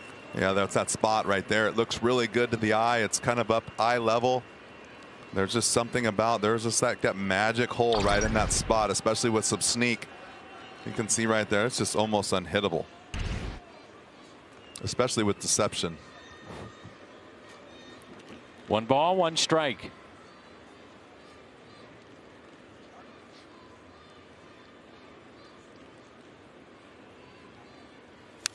I would love to see him, if he had that kind of a changeup, to throw that exact same pitch, but in to the righty off of that fastball. You would have guys falling over and just coming out of their shoes trying to hit that pitch, because it would be kind of starting to come down, but you can't hold off long enough to see it, and so you're swinging right over the top of it all day long. He's got the 4-seamer. He'll mix in a breaking ball every once in a while, but pretty much it's with Daniel, here it is, old-fashioned hardball. And the 1-2 pitch.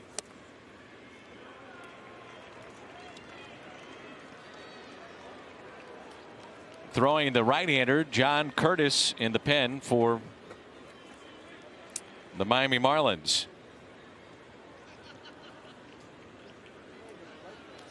Cardinals picked up, if you're just joining us, 3 runs in the first. Scored on a pass ball, then a 2-out, 2-run double by Molina. The 2-2.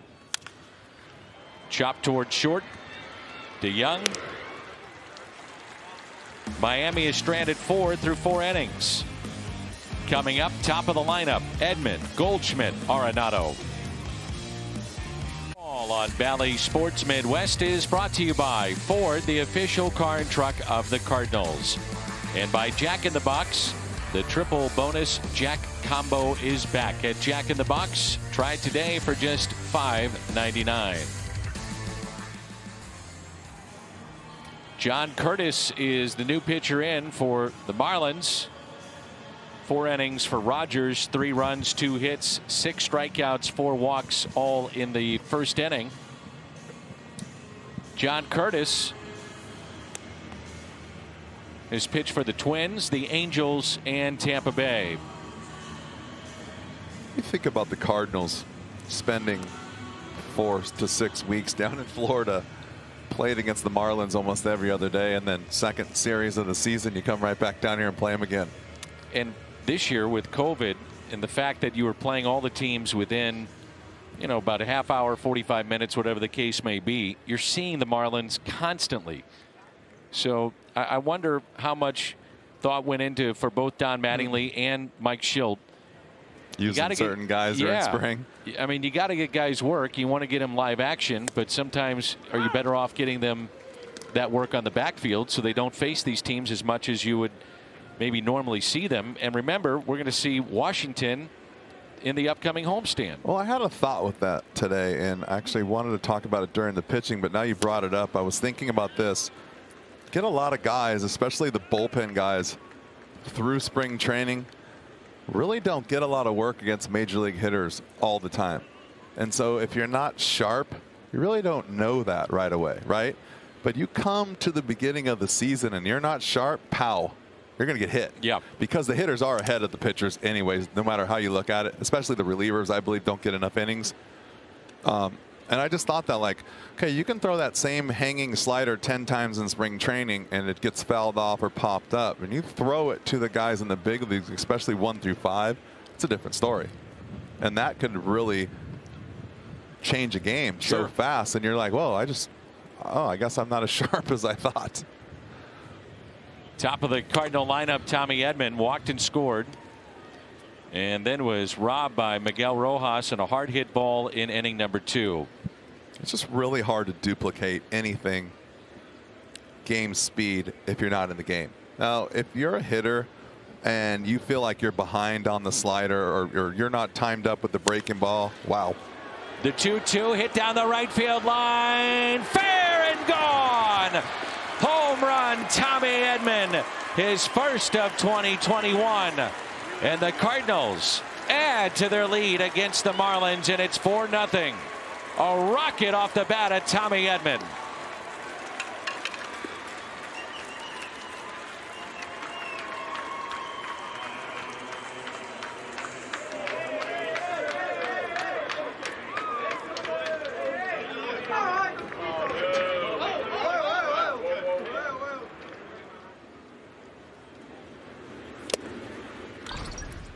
This gets out in a hurry. That's what I was talking about with the guys who make the adjustment to cut down in the strike zone a little bit later in the count. That's that breaking ball. You're giving a guy a whole lot of time to make an adjustment and bomb away.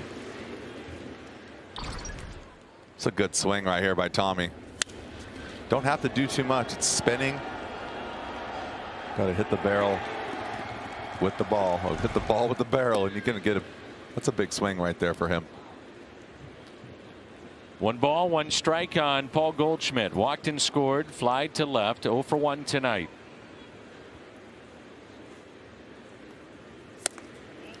Just off the plate. Just a slider right there. Doesn't get down enough. Stays over the plate. Short swing.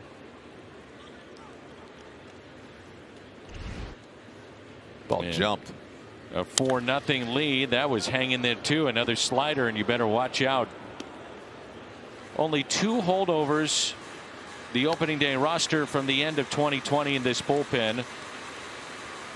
Blyer and Garcia. Paul Campbell, Zach Pop, Rule 5 guys broke camp with the Marlins. Signed Anthony Bass to close. And that's hit up the middle and a base hit. So Curtis has come in and allowed a couple of hits. And back to my point with the breaking ball too for the relievers. As a hitter, let's take another look at this. It's just a good piece of hitting right here. He's kind of called a B-hack. He's just trying to defend himself right here. But as a hitter, if you feel like you're not ready for the breaking ball, you can go in the cage and hit 2,000 breaking balls. As a pitcher, you can throw 1 or 2 sliders in a game and not be sharp and get a guy out and not think, hey, I need to work on that. And you know what? I would think it's hard to duplicate in the bullpen at 100%, because whenever you get into competition as a pitcher, you have the toughest time making the adjustment, because if you overdo something on the mound, you lose your grip, you don't throw it correctly, you get ahead of yourself. As a hitter, you take 1 swing too hard and you're like, okay, calm down. As a pitcher, you're trying to dial it back in, and it's just like, wait, I'm trying to max effort some sliders here to get me out of this inning, and I haven't had to really do that yet this year. What about facing your own teammates too? I hated that.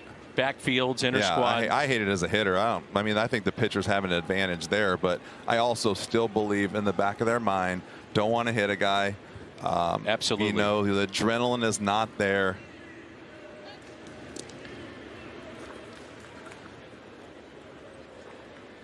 I've talked to so many guys, and the first thing they say is exactly what you said from the pitching perspective. I don't want to hit my teammate, and I certainly don't want to hit Nolan Arenado on the hand or Goldschmidt. And you know what? Even in spring training, when you have pitchers practice and hitters practice, it's pitchers practice, and they tell you that. And they'll try to match up guys that are safe with your stars. And the thing for me is, I'm just like, I'm good. I'm just going to stand there and, like, tell me if it's coming inside. I'm going to stand in the back of the box. I'm going to see some pitches. I don't need that right now. I need to just get some swings in, get my body in shape. I don't need a fastball in the hands right now. And then you have Albert, who's blasting homers. I'm like, wait, what are you doing? 3-1 on Arenado. He didn't see that ball at all right there. He might have been looking for a slider. That was not good.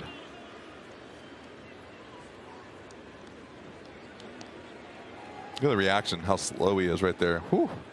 Well, you're right. He was late, didn't he, on that reaction? He's thinking outside, but I don't think he saw it.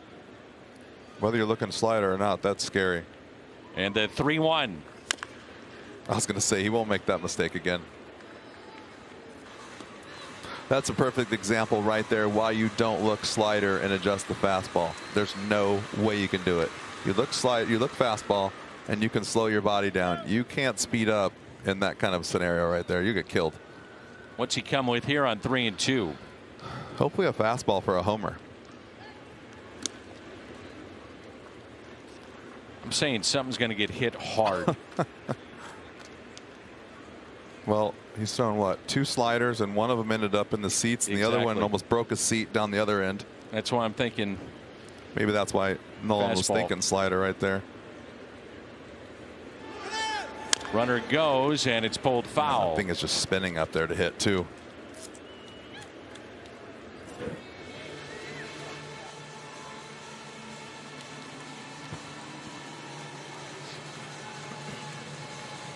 If he throws another one of those and it stays right there, I think he's going to kill it. Can't imagine him throwing another slider right here.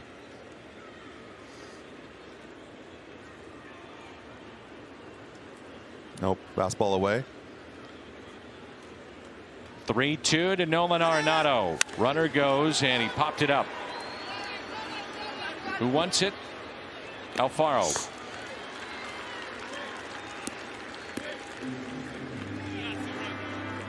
And the first out here in the Cardinals' half of the 5th. Brings in Paul DeYoung, walked back in the first. That would load up the bases. And then with 1 out, O'Neill struck out, and Molina struck with a double off the wall in center that scored 2. DeYoung struck out on a fastball back in the 3rd. Well, for Trevor Rogers, take away the first inning wasn't too bad. We saw why he's dominant, why he had so many strikeouts. That control is the only thing that's going to hurt him. Good stuff. I think he's dominant, going to be dominant against right-handers, especially because he cross-firing a little bit. And when you just start to speed up, he saw that slider they threw down and into Molina. Those balls are unhittable if you can keep it there. Just can't get behind in the count. Now time is called. No balls, 1 strike on the Cardinals shortstop. Makes it seem pretty easy, doesn't it? From your perspective. 96 cross-firing, 4-seamer, and a slider down and in. You got it all day long. No thanks. 0-1 pitch. Mentioned this before, worth mentioning again, but on the left sleeve of the Cardinals jersey all season long will be the number 45 and the Bob Gibson patch. I know some fans have said, where's number 20? Cardinals did have the 20 patch for Lou Brock last year, and Bob left us on the final day of the Cardinal season last year. Been a tough year for St. Louis sports. The 1-1. Chopped foul, and I'm sure on Thursday we will remember Bob Gibson and Lou and the great Hall of Famers. There will be some of the Red Jackets in town, and some of that normal celebration that we have to a baseball season in the best baseball city in America. Still think we should fill up the stands for that one day. It'd be awesome. Here's a 1-2 pitch to Paul DeYoung with a runner at first base. His time is called. Tell you what, and I know that's just talking crazy, but think about this. After what we've gone through, how crazy that place would be Thursday with 45,000 people in there. I had people that were in Cincinnati tell me they felt like it was a playoff atmosphere with 14,000 people there. Oh, man. They were saying, Jimmy, just the fact that you had fans, there was reaction to plays, there was a reaction like that on a hanging slider. You know, just the cardboard cutouts, they served a purpose. Piping in the crowd, it served a purpose, but there's nothing like fans in the stands. The cardboard cutouts were good for a laugh, but these guys need a little bit of cheering. And the check on the runner at first, Paul Goldschmidt.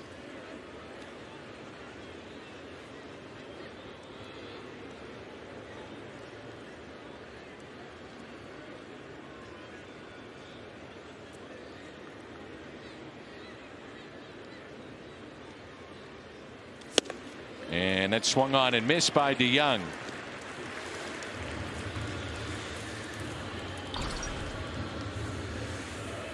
Good old hardball right here, huh? Mm-hmm. It's a good four-seam fastball.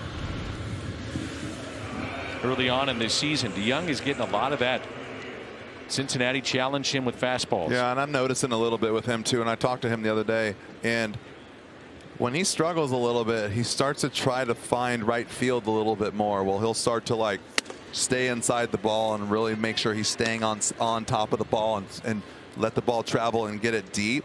The thing I've noticed with some guys that do that, they try to manipulate the ball to the other way. And what that means is they'll open up their hips to try to drag their hands to push the ball the other way. And what happens with that? The ball gets on you so fast, you're taking on everything. You're taking that one tick too long to get there, because your hips, when your hips start to open, your hands start to drop, and you're not attacking the baseball. You're kind of waiting to swing at it, and then as the bat is dropping and your hips are moving, that ball's getting on you in a hurry. Yeah. And then you're just a tad bit late. It's a good explanation of it right there. It is weird, you know, that old saying, like, you have that your body has, you know, one thing does this and the other, it's like the equal and opposite reaction. When your lower body does things, it does weird things to your hands. And if you open up with that hip, if you step on the outside of your foot, it causes everything to turn a little early, and all it does is it drops that elbow, and then the bat drops and everything starts to get underneath you. And if you stay firm and that hand stays up, then you're kind of throwing a punch. But imagine throwing a punch with your hips ducking underneath it. You're just getting long and slower. The strikeout of O'Neill, and the home run hit by Tommy Edman, his first of the year. And the Cardinals lead it midway through 5. And the Cards lead it 4-0 in Florida. The Cardinals dropped 2 of 3 in Cincinnati, but Paul DeYoung told me that series was a bonding experience. He said anytime the bench is clear, as it did in Game 2, that can bring a team closer together. Paul says he was really impressed with how quickly Nolan Arenado got into the mix. He told me he was right on it, right there with Yadi. You could see the fire. Paul said he wasn't surprised. Paul said, I've seen the clip of him charging the mound against San Diego and running around after a walk-off with blood running down his face and a crazy look in his eye. Danny, Paul said he loves the fire that Nolan brings. He's a real one. Okay. I love he says the fire in his eyes. He does have a fire in his eyes when he's chasing people around. Castellanos said that Yadi, he's a real one. He's a real one. That cat is a real one. Not what I expected out of the press conference from him. That lingo. That caught me a little bit. I wish they would have let it play a little bit longer so it didn't look so awkward. I enjoyed it. I thought it was funny. This is John Birdie, and there's a strike by Daniel Ponce de Leon.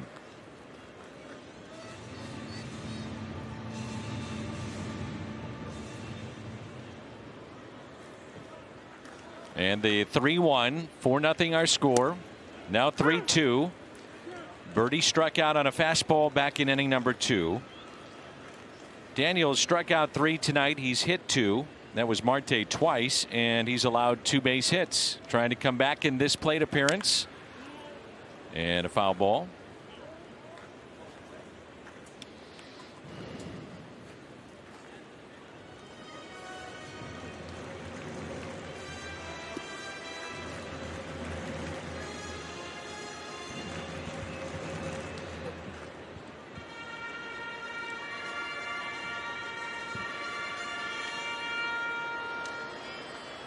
Magneuris Sierra is on deck, former Cardinal.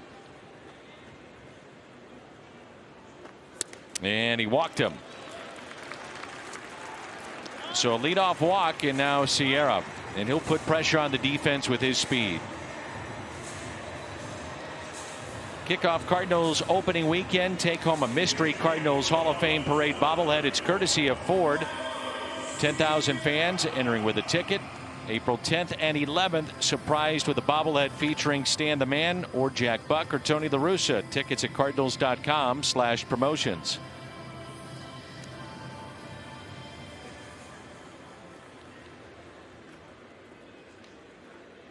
That's the first walk issued by Daniel Ponce de Leon. Sierra, the bunt. Arenado not in time.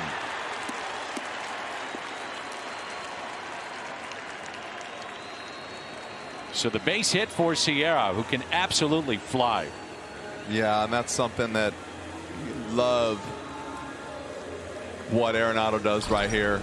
The thing he forgets about, well, I think the second baseman comes across the bag too much and he's kind of in the wrong spot. But the one thing that we're missing here is the fact that the runner is flying. And he's got a chance right there, but there's no one there.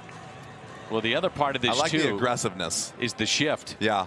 Wow. You know, you could see that's watch going towards second. That's DeYoung, and then he peels off. Well, it's the second. It's the play that they're running where the third baseman and the first baseman were supposed to break. You're trying to get just the out at first base, but the ball was hit so hard. Being a good third baseman, he's like, well, heck, I can get the runner. But really, the shortstop's job is to kind of go towards the bag, but then he's got to worry about third base. And second baseman's got first base by himself. So there's a hole somewhere.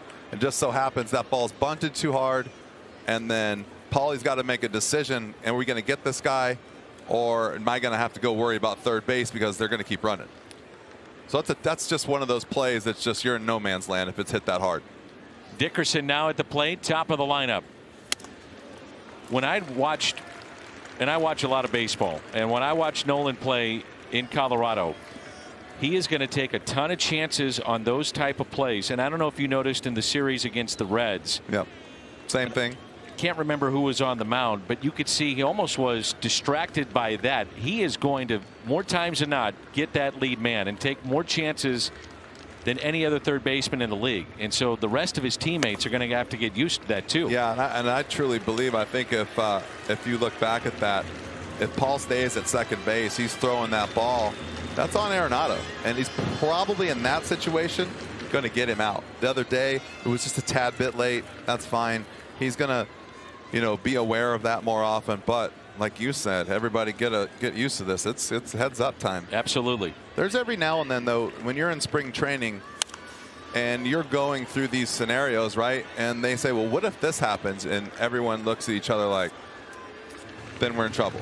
Because what if this happens doesn't happen very often, because it is what if that perfect scenario is there where we're running this coverage, second baseman's breaking no matter what, shortstop's kind of in a read mode, and then the ball all of a sudden is bunted so hard where now Nolan's taking a shot at second, and the shortstop's thinking, oh man, we're not going to get this guy, so I'm just going to cover third. Well, the guy fielding the ball is going, I got this guy at second. Yeah. So two guys are thinking two different things, and you're in no man's land.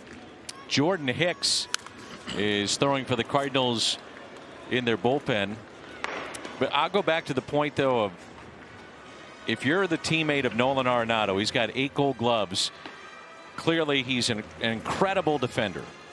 But he is going to take a ton of chances that maybe you haven't been used to over the last handful of years. Yeah, and it's if you're the first baseman on Scott Rowland's team, you better get to first and turn around and look for the ball, because he's going to throw it no matter what. And if you're not there, that's on you. It's on you. And if you don't turn around fast enough, you're going to have a bruise.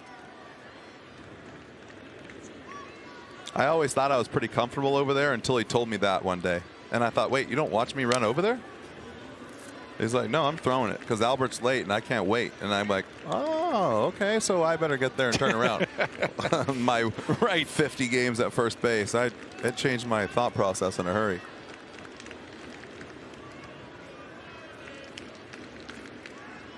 Tell you what, first base is pretty easy to play most of the time. But every now and then when you're standing out there and you're off the bag a little bit and that ball's hit hard to mostly third and second, there's a slight panic when you're running to the bag if you're going to get there in time to be able to turn around, pick up the ball, stay balanced, stretch, and oh, by the way, who's running? It comes quick. And there's that little spot of, oh, I better get over there. And a guy's got a cannon like Arenado, and that's rolling. That's probably why a lot of times when you see that low camera that sees the hitter and the first baseman and they don't get off the bag very far, because they don't want to get too far away to have to run back and worry about that stuff.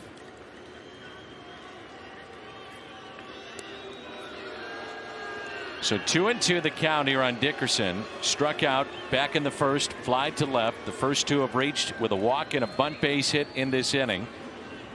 Ponce de Leon is allowed 3 hits. And Yachty wants to talk it over here. And while we have a moment, quick word from Great Southern Bank. What's more convenient than over 100 helpful locations? How about one you can take with you? Wherever life's path leads you, we're just a tap away with Great Southern Mobile Banking.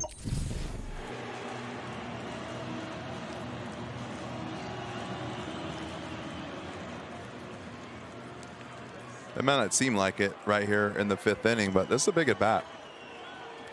4-0, 5th inning, nobody out. This is where you struggle in the past with what pitched a good game, what happened, had that one bad inning, how did it happen, a walk, a base hit, an error, whatever it is, and then a little bit of the falling apart, not getting the next guy, and then all of a sudden you look at a game now it's 4-2, 4-3. So Goldie steps on the bag, runners at second and third. Starling Marte. Marlins with a right-hander throwing in their bullpen. Jordan Hicks. This is why you see Jordan Hicks up right now too, because if I'm not mistaken, was it yesterday that the Reds scored like 5th, 6th, and 7th? 5th inning. 5th 3 innings, 6th 6 innings, and then another 2, and yet you were looking at basically a 1-1 game until that happened with the starter cruising. So you can get out of control in a hurry, and there's always that 1 inning during the middle of the game where you got to stop it. Yeah, sometimes the game and a closer can win your game in the 5th. Now Jordan Hicks, they're going to ease him back after Tommy John, so he's not your typical closer yet. That may change as the season goes forward, but key spot is right here. Well, Marte is one of the hottest players in their lineup, probably the hottest. Tell you what, if you follow Jordan Hicks on social media, I've got my confidence in him. He's throwing 102 last October on the side, so I saw he's raring to go. He's probably drooling down there trying to get in the game. Hey, he might be the strongest guy on the team. He might be. That man is put together. I like what I saw out of him the other day in the outfield too. Sticking up for his teammates. He was none too pleased.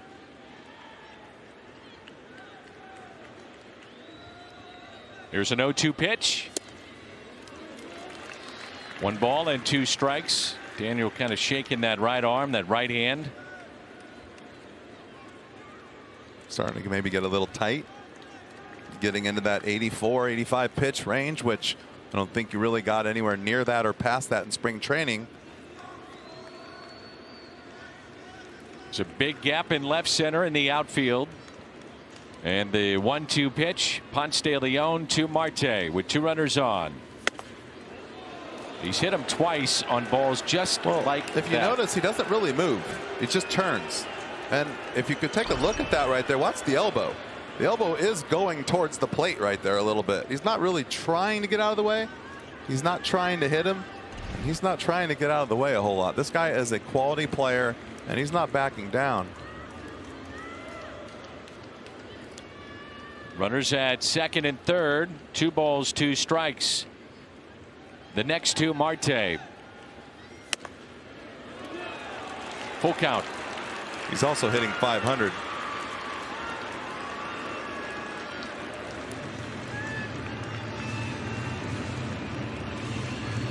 With 14 at bats, so he's doing a little bit of damage already. Been on base in 9 of his last 12 plate appearances.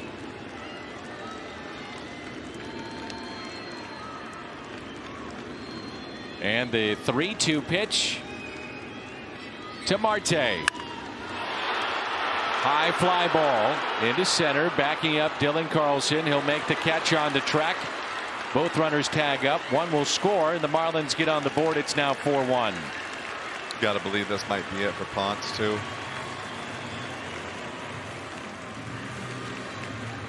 But we'll see if he gives him a chance to get out of this inning, earn a win.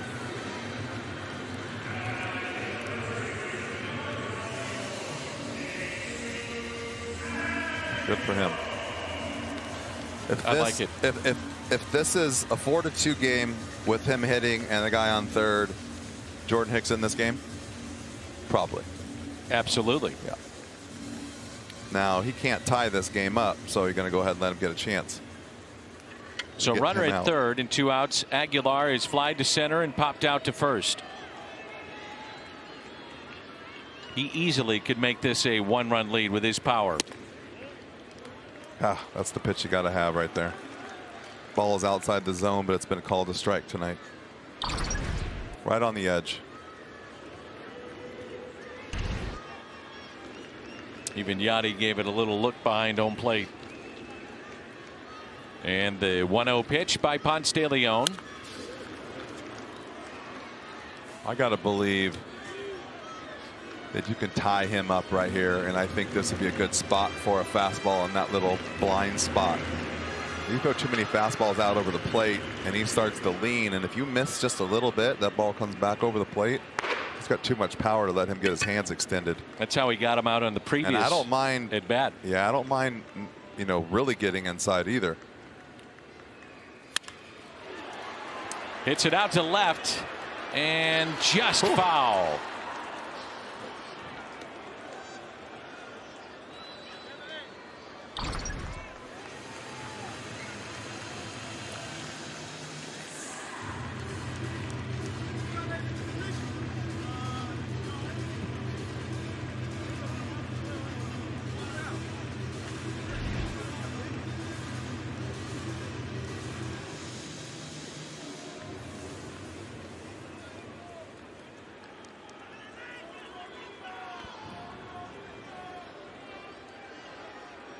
So 1-2 the count.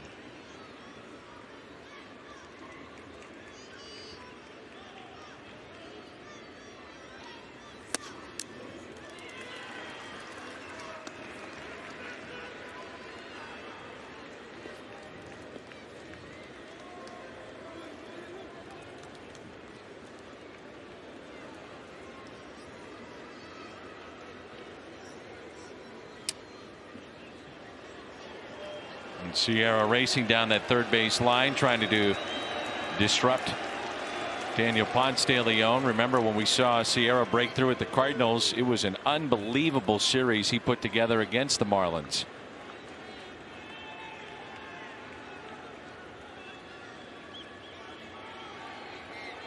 The 2-2. Aguilar. The gap out to right, and the catch made. Austin Dean is there. Got away with that one. Marlins get on the board. We move to the 6th, then it's 4-1. It is John Gant. He'll be the starter tomorrow in Game 5 of this young season and his 2021 debut. He'll get Sandy Alcantara in Game 2 of this series. We're on Bally Sports Midwest, and we'll come your way tomorrow at 5. Or Budweiser, what's on tap? So Jordan Holloway is into the ball game. Our Chevy call to the pen, and his stay on the big league roster may be very short and temporary. So Garrett Cooper of the Marlins is on the COVID-19 IL. Now, the way that would work, it would be a very brief time on the IL for Garrett Cooper.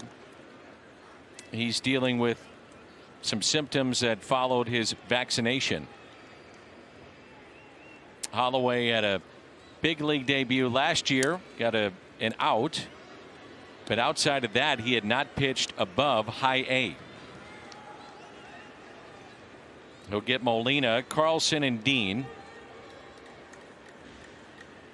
And the 2-0 to Yadier Molina is grounded to short. Bobbled just a bit, but with time, and then picked by Aguilar. I always just think how many hits he would have if he was 2 steps faster. Is how many balls he puts into play.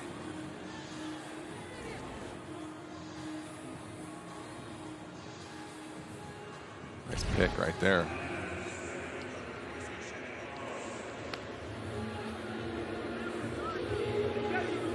They have 10 relievers, by the way, the Marlins going into this series. That'll probably change tomorrow, but 10 available tonight. Stuck with your position players tonight, aren't you? Yeah. Not a whole lot of pinch hitting. So on their bench, they've got Sierra, who's just been used, Jazz Chisholm, backup catchers Chad Wallach and Lewis Brenson. Carlson with a fly ball into right. Duvall is there, makes the catch, 2 away.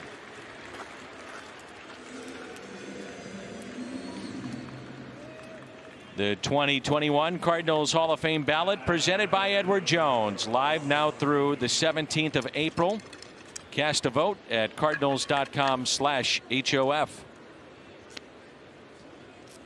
My understanding, the Red Jackets will be out on opening day. Is that correct? I believe so. And I believe there will be a few guys there, and they are trying to put something together, at least minimal, to get some of the guys out there somewhere. Good. 2 away. Here's Austin Dean, and a start tonight. Struck out swinging in the first and flied to left.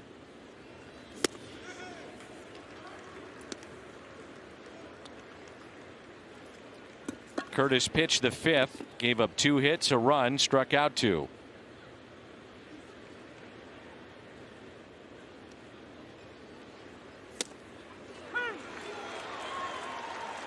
Ho hum, no big deal. Holloway, a 1-2-3. This Cabaret telecast presented by authority of the St. Louis Cardinals and not to be reproduced or retransmitted in any form. And the accounts and descriptions of this game may not be disseminated without the express written consent of the St. Louis Cardinals. It's our Chevy call to the pen. Jordan Hicks is in. And the Cardinals got 5 innings from Daniel Ponce de Leon. 1 run on 3 hits, struck out 3, walked 1, and hit 2. Kind of exactly what they needed. Yes. It's a pretty good weapon to have coming into a 3-run lead in the 6th inning. Jordan Hicks.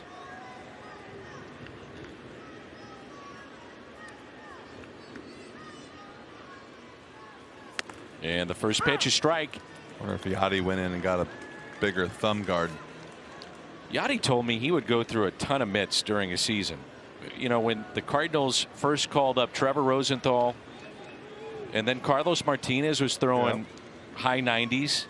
I'll tell you what, though, if you got bad hands as a catcher, you're getting eaten up against guys like that, especially against this guy with the movement. Fly ball into right. Coming in, Austin Dean, and there's 1 away.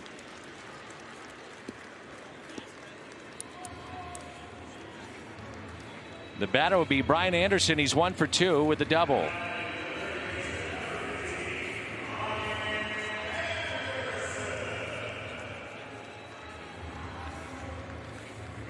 Noticed it in spring training along with Hicks and Alex Reyes. It really shortened up how they take back the baseball. It's a more compact delivery, it looks like, to the plate.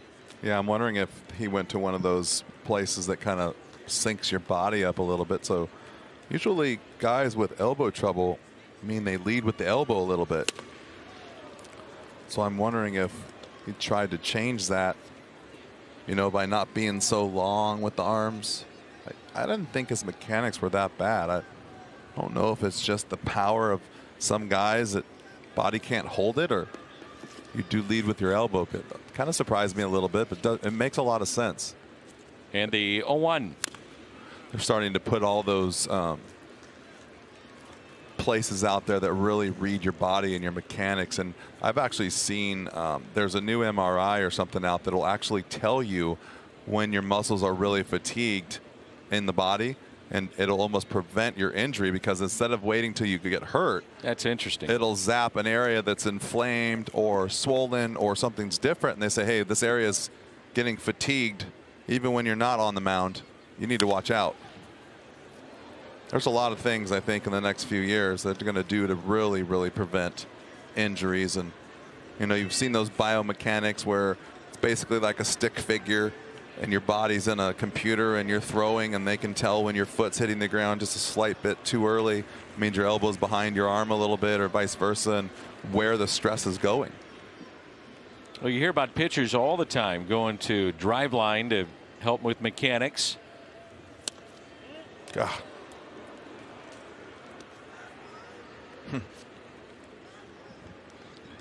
been a pretty good zone tonight, and for the better part of this ball game, that has been a strike. Yeah, he's done a nice job though behind the plate. Yep, Quinn Wolcott has been very good.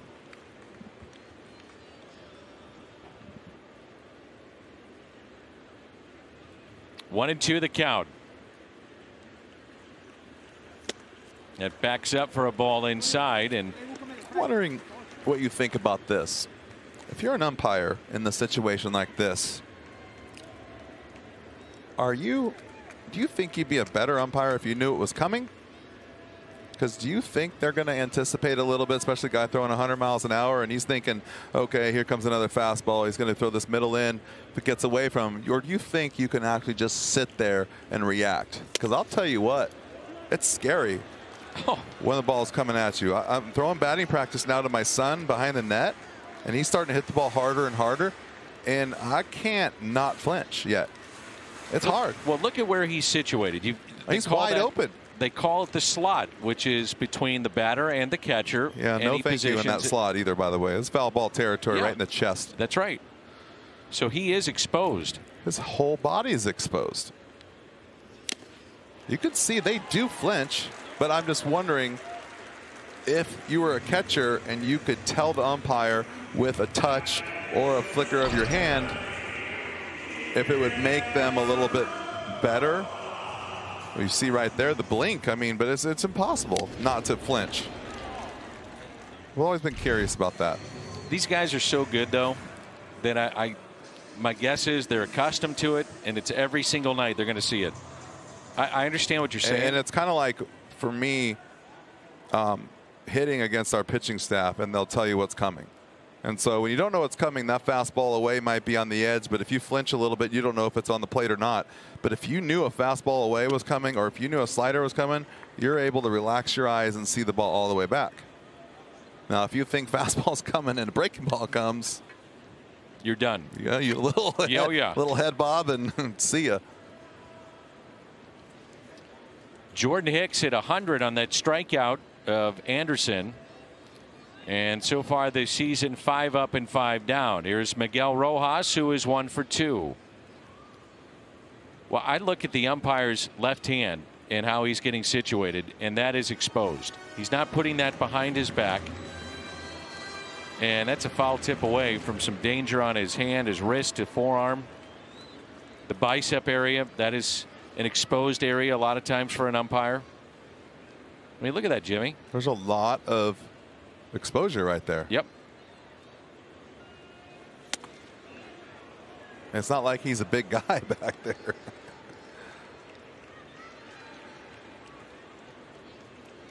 Two balls and no strikes. 4-1 our score here in the bottom of the 6th. Hicks in relief of Daniel Ponce de Leon, who went 5 innings, gave up a run on 3 hits, struck out 3, walked 1, and hit 2. Both times it was Starling Marte. Now look at him. I just think it's I remember back in the day when the umpires had that big old chest protector that they'd have to stand there, your little face is sticking underneath, and that was all that was exposed. I was staying there all day long with that. Now it's like might as well be, you're worse off than the catcher.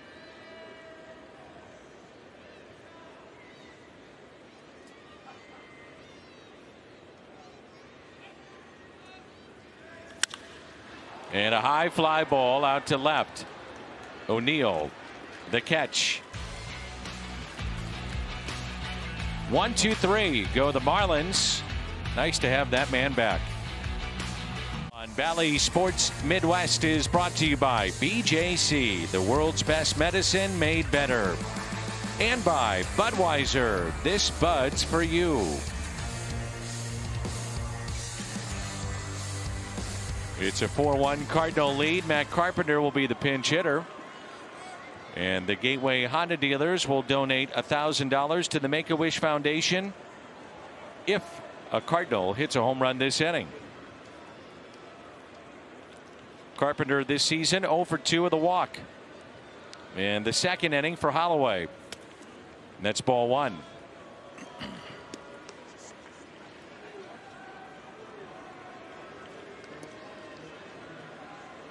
Been thinking a lot about Matt and how he stays engaged, trying to stay sharp. First time in his career at this level to be relegated to pinch hitting. Not an easy thing to do. How far did that one go? Yeah, I don't know how you do it, to be honest with you, if you've never done it before. There's only a few ways you can do it, and you're hoping that your manager's on board with you and he'll give you some time to get loose. Otherwise, you're in there hitting and trying to get loose the whole game because you're so used to having preparation for hours before the game to getting ready. And the 2-0 pitch, 3-0. Wow. Holloway came in the 6th inning. Got a ground ball off the bat of Molina. As you look at that shift, Carlson flied to right and a strikeout. That is a shift. Look at that shift.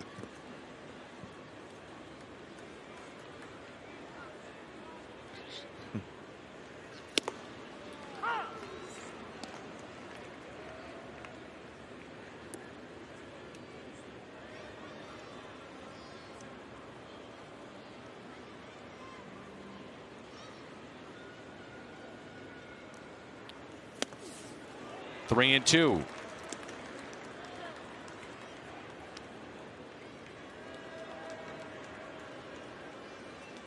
Full count on Carpenter, Edman to follow, and then Goldschmidt.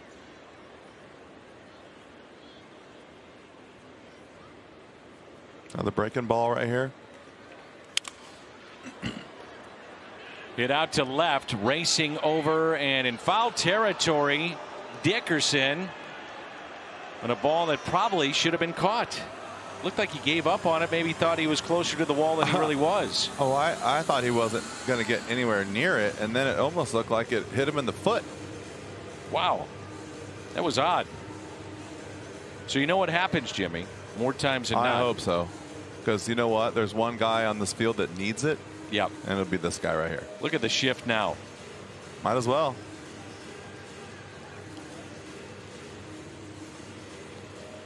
Would that have bothered you as a hitter? No. But I'll tell you what. If there was a guy I had trouble with, but you could, some of those guys you can see the ball and you just don't get hits against, I wouldn't be. I mean, all you got to do is bunt it. I don't care if there's 2 strikes or not. All you have to do is hit it and play. You know, sometimes you foul balls off because you're trying to be too perfect. But holy cow, I might not do it here, but it's a nasty pitch, 3-2 right there. That's just not fair. 4-1 game, you're thinking fastball you don't play every day. StatCast powered by Google Cloud, and the home run hit back in the 5th inning by Tommy Edman. It's a second strikeout for Holloway. Says that's a home run in 28 out of 30 ballparks. I'm wondering the 2 that it's not. What do you think? I think they should say. If you're going to say that, you got to tell us. Too many stats. Take a guess. Colorado because of the high wall, maybe. That's I was thinking that. I was thinking high walls. Distance seemed to be just fine. That was a missile. I don't know. St. Louis. And a strike at the knees. Ooh, that's a good call. Detroit. Yeah. Brian. That would make some sense. Brian. Brian Shapiro. What was the distance? Oh, they didn't have the distance. Just had the StatCast velocity.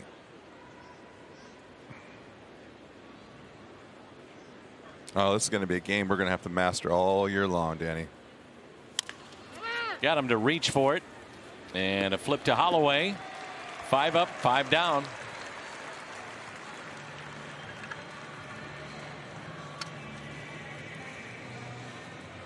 It's in the upper deck in New York.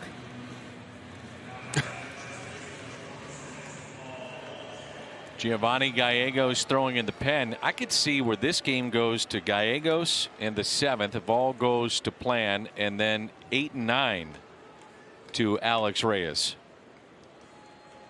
Wouldn't surprise me. They don't have a lot of pinch hitting ability today. And a strike to Paul Goldschmidt.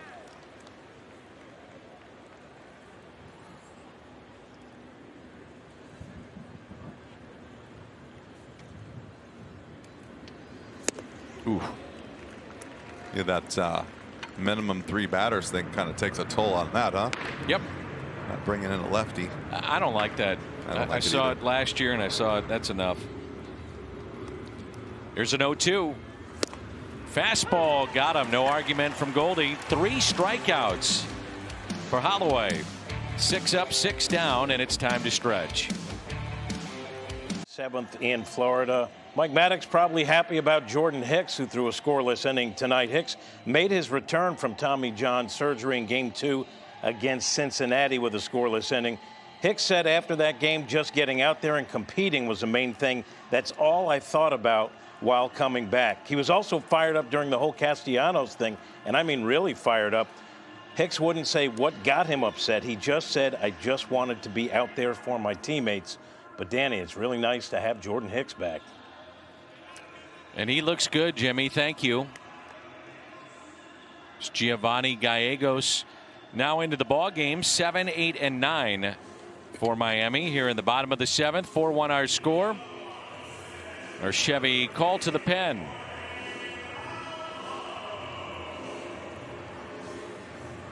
Danny, I got a text message from Ian Nelson, and he called Chicago.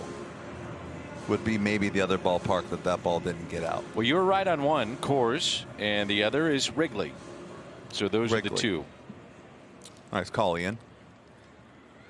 Our good buddy Mike Whitty is helping us out as well. Oh, I like that. See, I knew you had some little side thing going on. Oh, yeah. This is Alfaro, Birdie, and then a pinch hitter for Holloway. Third pitcher used by the Cardinals is Giovanni Gallegos. Daniel Ponce de Leon, 5 innings, 1 run, 3 hits.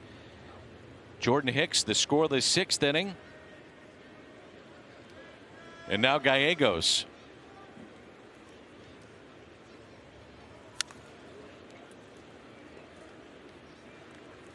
One ball and 1 strike. Alfaro tonight is struck out and grounded out. Another guy with a sneaky fastball. Guys look up on the board and see it's 91, 92 and figure out, why is everyone late?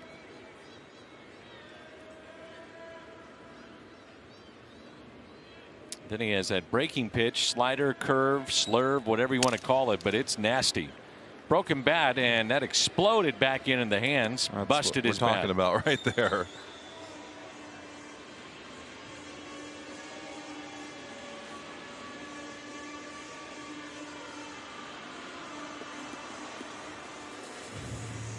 Now you get that official sticker put on that, authenticated, Jimmy, and you too can have a no thanks Jorge Alfaro bat. You can take this home and show it to your mom.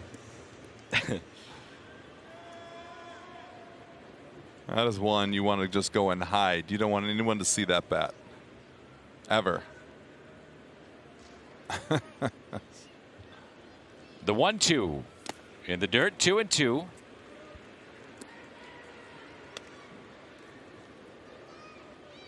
John Gant, Sandy Alcantara tomorrow, Jack Flaherty and Pablo Lopez in Game 3. And then it's the return of Colton Wong in the home opener, as Milwaukee will have their first visit to Busch Stadium Thursday afternoon. And we'll have it for you. The home opener, looking forward to that. Corbin Burns will go for the Brewers.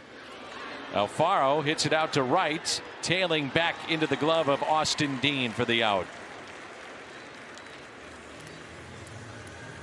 Right-handed batter, that's going to tail back to your right fielder. Yep, and that's exactly where you want it to be, is on the right side of your body, so it stays in front of you. Sometimes that ball sneaks down the line and you're running after it saying, why can't I catch up to this ball? Because it's just slicing away from you the whole time. Not fun. I don't like right and left field after playing center field for 16 years. You're just good with center. Yeah, I'm good. And I kind of came up playing the corners, and it just seemed a lot easier when I was younger. Who was in center when you came up? When I was in Anaheim, Chad Curtis had beaten me by a year or a year and a half, and he was a center fielder. There were some good outfielders you were with. We had Tim Salmon came up one year. Chad Curtis came up, then Salmon, then me, then Garrett Anderson. And then I think is either Troy Gloss or then Darren Erstad, or one or the other. Those guys, like 5 years in a row, we had a guy come up and that's some pretty really good players, take over. man. Yeah, good young group. 0-2 the count on John Birdie.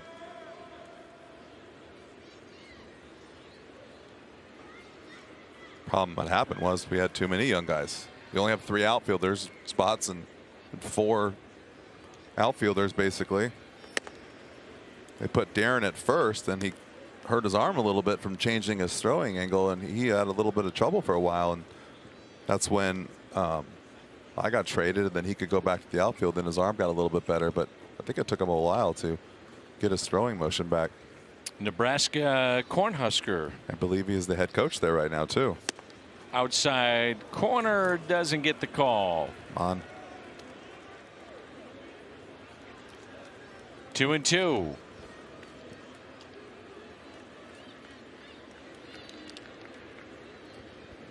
When the pitcher walks off the mound, the catcher starts to throw the ball away around, and the batter starts to walk back to the dugout. Do you think you missed it? Probably. And the 2-2. That time he got him. And then you get one to the down by the knees, which you know he doesn't want. But if you're Gallegos, you got to go back there, don't you? You have to go back there. And that's a strike, but that is not a hitter's strike. Take the pitch before.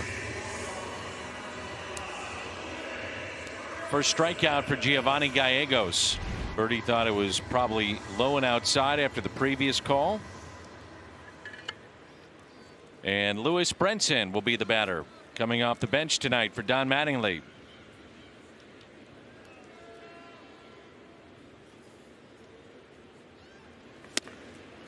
Just off the plate and ball 1. You know, what's funny is, I mean, it's not all the same, but that right-hander throwing that breaking ball, kind of coming across the plate and finishing outside a little bit. The left-hander throws the breaking ball and it goes around the plate and never comes back and get the strike. So you could see why sometimes the right-handers complain from that. And the fly ball hit to the former Marlin. Dean in right. He's been busy. Puts it away. And 1-2-3 go the Marlins. We head to the 8th. Nolan Arenado coming up. 14th, the Cardinals host Washington and take home an adult puffy vest courtesy of Bear. And add this to your Cardinals fashion, a must-have promo. Get your tickets today. Cardinals.com/promotions. And the new pitcher for Miami is Adam Simber. Acquired from the Cleveland Indians. He's appeared in 4 games against the Cardinals, and he's 2-0. A lot of sliders. You're going to see those about 50% of the time. Right-hander's got to really work hard to stay through the ball, let the ball get a little deep. Got to pick your side of the plate, and I wouldn't pick the inside. I would pick out over the plate, try to drive the ball to center field. Simber is the 4th pitcher used. And here is Arenado.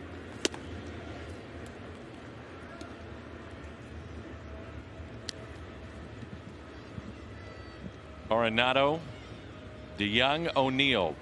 Chevy called to the pen. Adam Simber. 4-1 our score. The 1-0 pitch to Arenado. Fastball in there for a strike. Nolan with a base hit to left field. He's flied to center and popped out. .375 the average on this young season.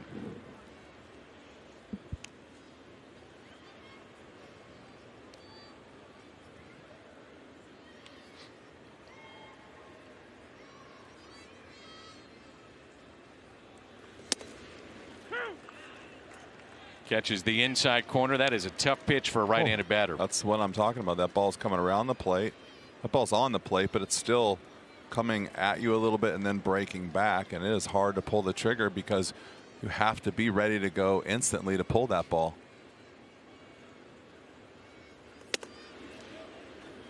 It's 2-2. Never fun to face these guys. I don't care how hard they throw. how soft they throw. If you know they're going to throw sliders every time, it's just not fun. It's just really hard to pick up the release point. They used to tell you to look at his shoes instead of like following his head or his glove for a normal guy. Look at his shoe tops. Well, then how do you follow the baseball? Well, you're looking at the shoe tops to get your eyes down there, and then you move over when the ball's coming through, as opposed to you're looking on a normal guy at his head, his hat, his glove, up in the upper region, and then when the arm comes around, you go back to over there. So you're trying to not, you have to do something different. You can't shift your eyes fast enough to get the submarine guy.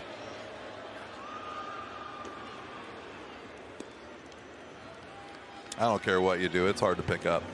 Even on the other side, lefty righty, it's still not a lot of fun.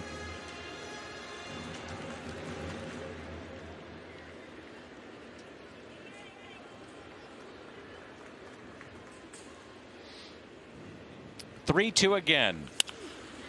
And a base hit for Nolan Arenado.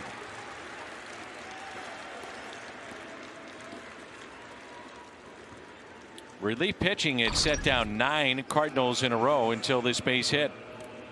Just a slider right there that doesn't get too much movement on it and stays over the plate. This guy just swings, doesn't he? Everything bat is hit on the ball. hard. Love it. Great player, isn't he? Yeah, and he's a great example for all these young guys.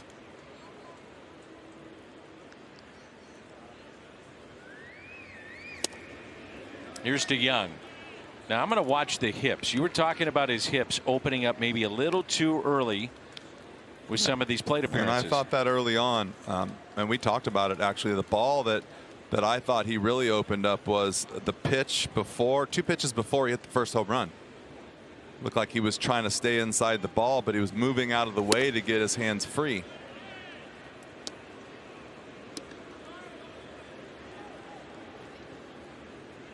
Well, this guy, I'm not going to watch him hit here because, like I said, this is a tough spot for a right-hander, especially a guy who's trying to take the ball the other way. It's kind of basically coming from behind you, and you really have to stay closed as long as possible. It's hard to do.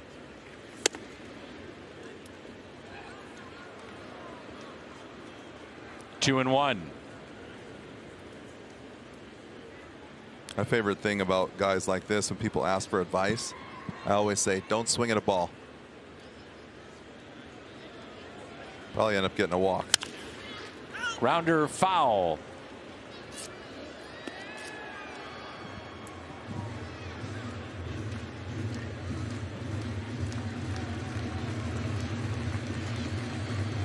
Two and 2 the count.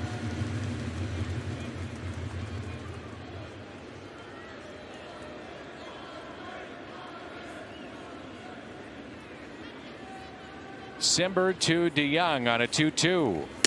Got him. Cardinals have struck out 12 times tonight. They have 5 hits, but they lead it 4-1. The 3 for Paulie. That's 3. Oh.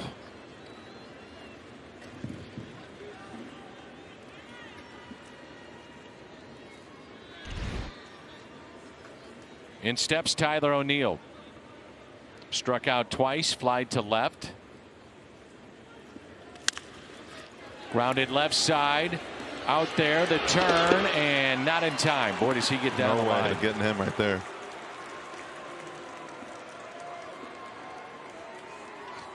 I think when they first got up, guys see this bigger guy, muscle, big swing, hit a ground ball, and think, how did he get down there so quick? You wouldn't expect it. It's a pretty good turn, too. That probably doubles up, what, 90% of everyone in the league? Absolutely. Especially the right-handed hitters. And they were playing off the line, too, and in. That's a new stat there. You got 90% of the right-handed hitters are out on that ball. Well, name the other 10%. No clue. Here's Yadier Molina. This will be our stat cast. O'Neill running, and is he off the bag? He was safe, and then off the bag. That he was. Beat it out, but came off the bag. Caught stealing.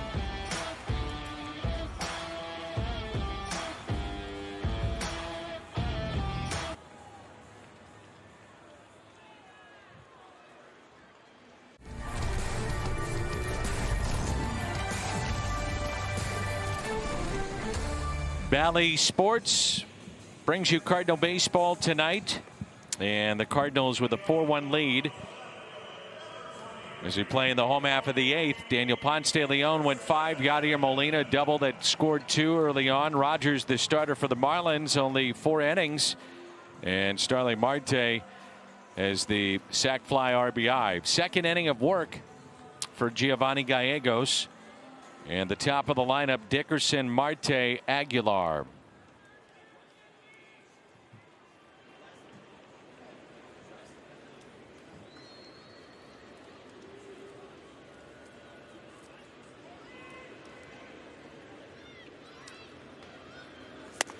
And the first pitch is strike. Gallegos got a fly out by Alfaro. Strikeout looking at Birdie. Then Brinson, the pinch hitter, flied to right. A 1-2-3 7th.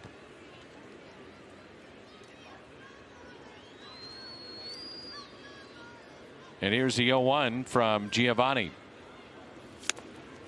Took something off it. Nasty pitch. Nasty changeup.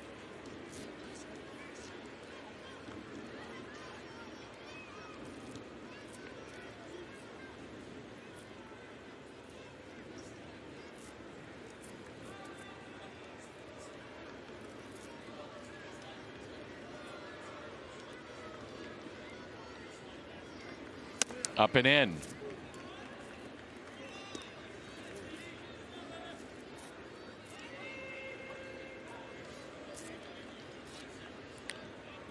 So 1 ball, 2 strikes. Dickerson has struck out swinging, flied to left and grounded out.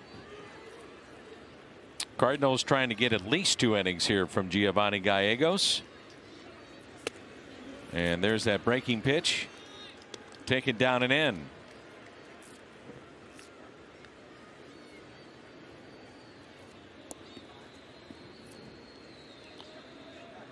Evens it up at 2-2.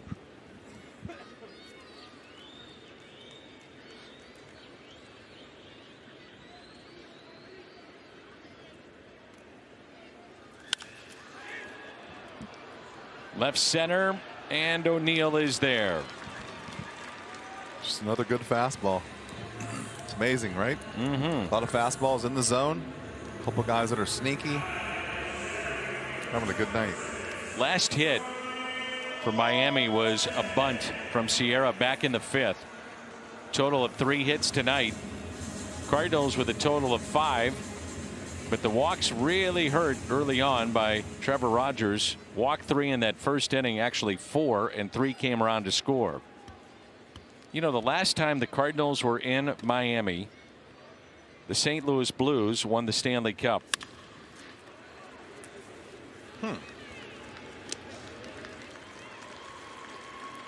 And flying to New York that night. That's right. So I was waiting in New York for you.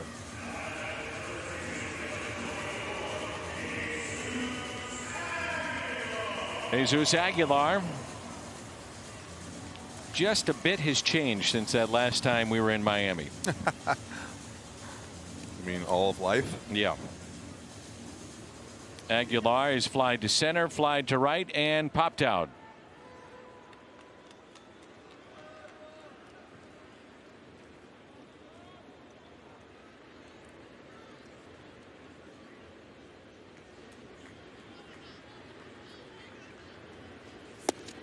And the first pitch taken for a ball. Cardinals in the 9th inning will have Molina, Carlson, and Dean. Marlins had a base hit by Rojas in the 2nd inning, a double in the 4th, and the bunt base hit by Magneuris Sierra. 1 ball, 1 strike, and that has been it. The pitching has been spectacular tonight. 5 innings from Daniel Ponce de Leon, scoreless 6th inning by Jordan Hicks, and Gallegos has enjoyed 5 up, 5 down. Mixed in there with a strikeout. I think it has anything to do with what you said. There's only been 1 walk. Big a lot part to do of it. with it. Isn't it amazing, though? You walk people, they come around to score, and that's what happened in that 5th inning with Daniel Ponce de Leon, the only run he gave up. So 5 walks in this game, and 4 of them have scored. Right.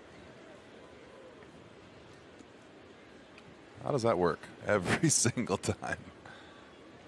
Alex Reyes throwing in the Cardinals bullpen. The 1-2 pitch. Lined into right for a base hit.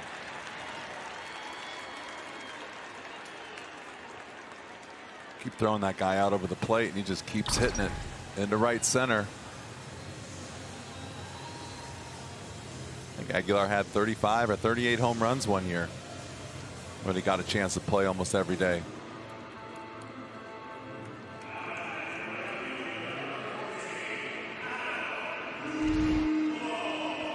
Here's Duvall, fly to center, fly to left, fly to right.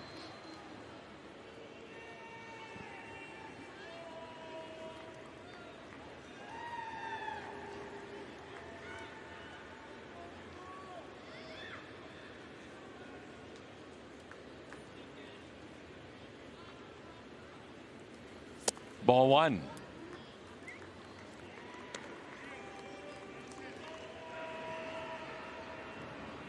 It's Ross Detweiler, who pitched at Missouri State.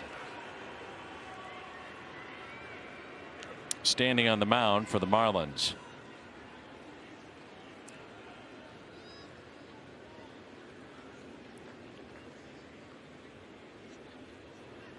Here's a 1-0 pitch. 1 ball, 1 strike. It's a good slider right there. Hitters up 1-0. Definitely think you're going to get a fastball. You're going to cheat a little bit because he's sneaky. Good pitch. Good job by Yachty recognizing that too.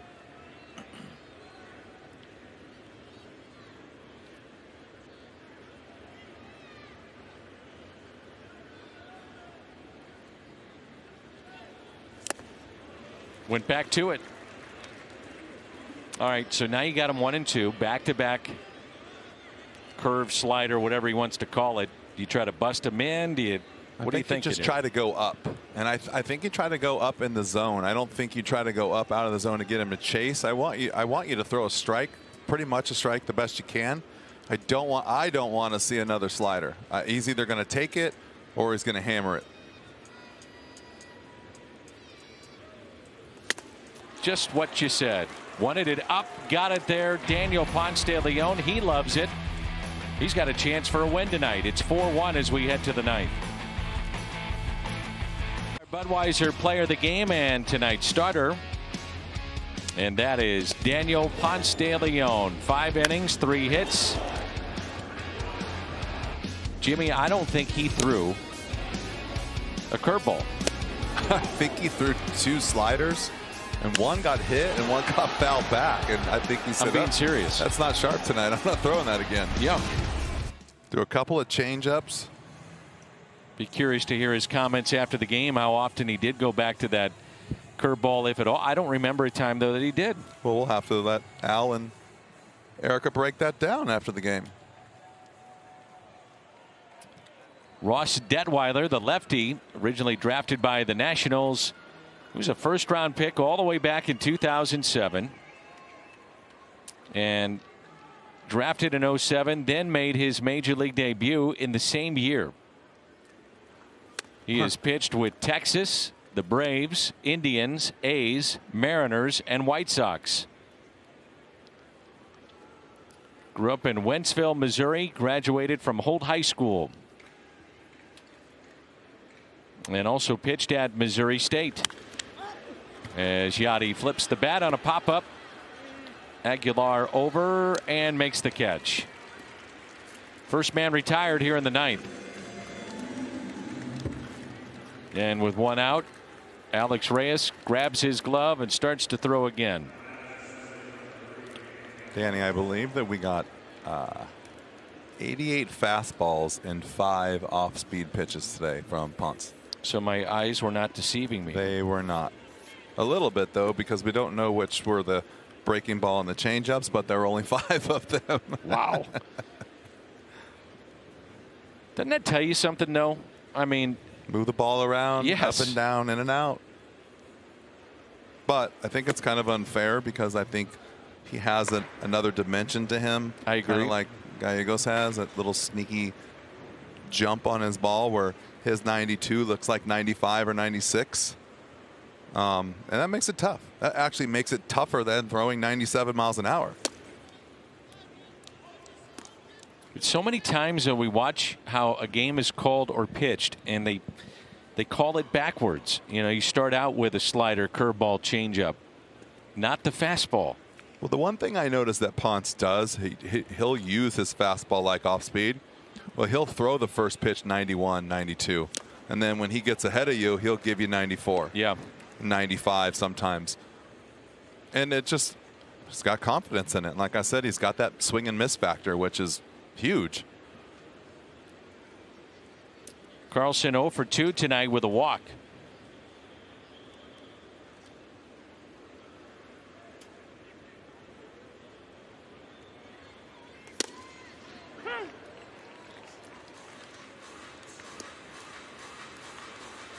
Two balls and 2 strikes.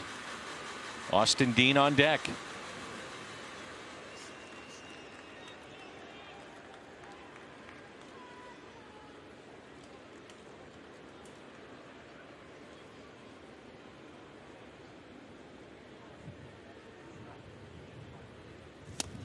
And a swing and a miss.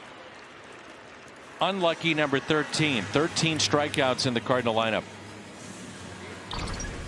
Yeah, it's just a good fastball away right here. Dylan looked like he pulled off a little bit, thinking about something else. Probably inside, watch his body go towards third. The bat goes towards first, and it is not the way to hit. It makes it really hard that way some days. Looking ahead to the bottom of the ninth, Marlins will have Anderson, Rojas, Alfaro due up. And looks like they will face Alex Reyes as Dean looks at a strike. 0 for 3 tonight with 2 strikeouts. Also flied to left. I like this guy right here. I like his makeup. He did a nice job in the outfield. I like his at bats, even though he's 0 for 3. He's been patient. I think he faced a tough lefty tonight. Probably a guy you would never see in the minor leagues. That guy in the minor leagues is into the big leagues in a year. Yeah. Sidearm and lefty firing 96. Dean has got some pop too. And he hits it out to left, and that ball is foul. Marlins talked about it, that when he was there and he would get an occasional run of games, they said he would be the hottest hitter in the league. Couldn't get the guy out. As streaky as they come. I just like his demeanor at the plate. He doesn't come out of his swing very often. He's not pressing. You know, he's not flailing at pitches. I just think he does a nice job and gets more comfortable, especially getting to play a little bit more. I think he's going to be a good player. I just like what I see. I like how comfortable he looks at the plate. I like the way he runs around the outfield. The 1-2.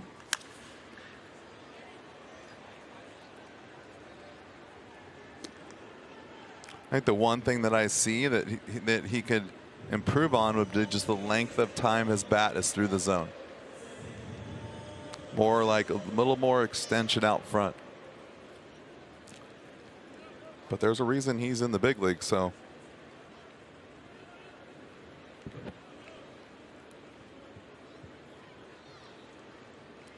One ball and 2 strikes, Austin Dean. 2-2. Infield is basically straight up for Dean. Marte, the center fielder, shading a bit to right center. Alex Reyes continues to throw in the Cardinal bullpen. Got him. Called third strike, and that sends us to the bottom of the ninth. St. Louis on top. 1. Cardinals on top. Alex Reyes into the ball game, and taking over in right field, it'll be Justin Williams.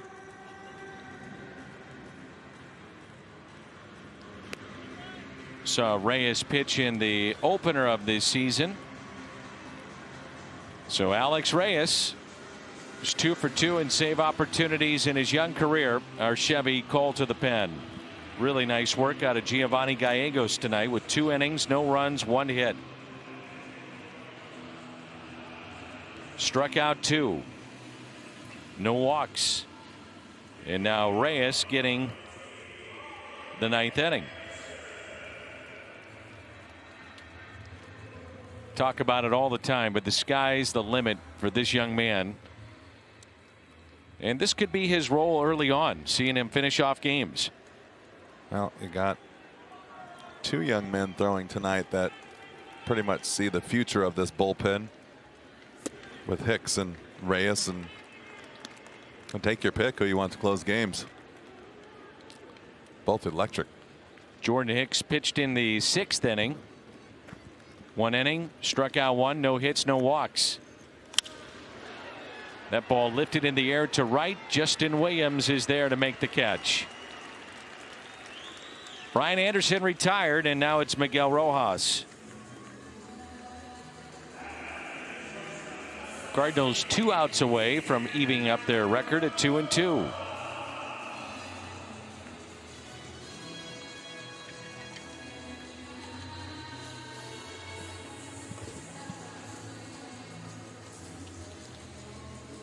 Rojas, one of the 4 hits for the Marlins tonight.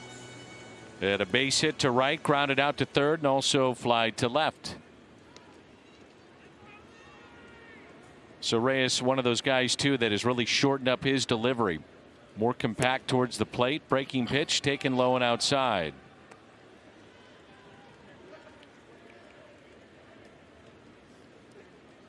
Jorge Alfaro on deck.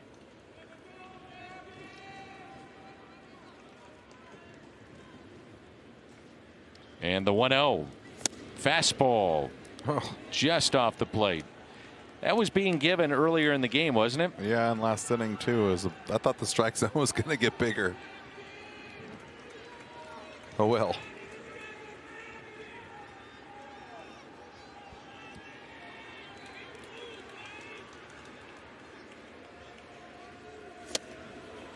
Whew. There's some velocity for you. Well, with not many fans in the stands, and with the great work of our crew down in Florida, you can hear a little sizzle on that. 2 balls and a strike on Rojas.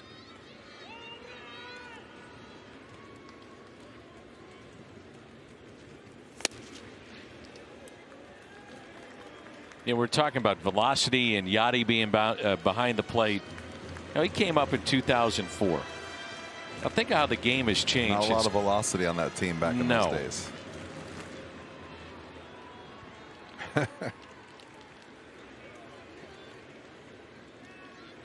Well, probably made him a better catcher right away. He had to really work with those guys and really think through the game.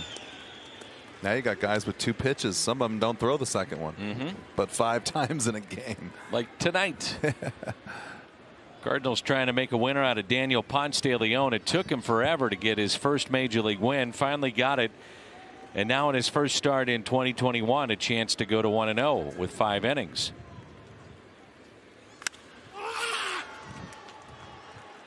Rojas not happy. Carlson the catch.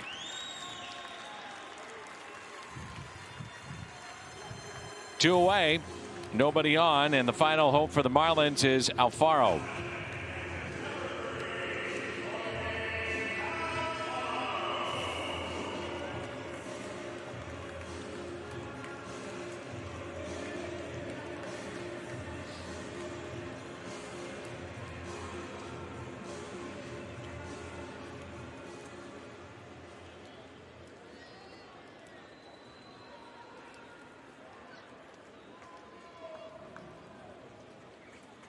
So 2 outs, nobody on. Wow. Breaking pitch in there for a strike. Looked like a little bit of a Nintendo slider right there. Really did. Post-game show standing by. All the highlights and stats and news around Major League Baseball when we're through here. The 0-1.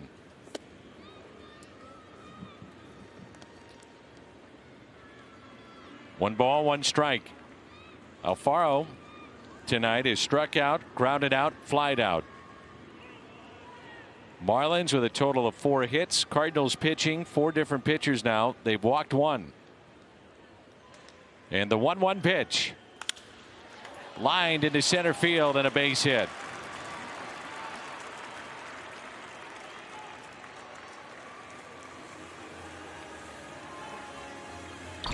So they're still alive. Good swing right there. Not trying to do too much. Ball's up and firm. No reason to take a big swing off guys throwing this hard because it doesn't do you any good.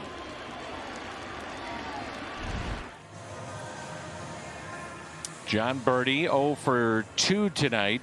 2 strikeouts, a walk, and the only run scored for Miami.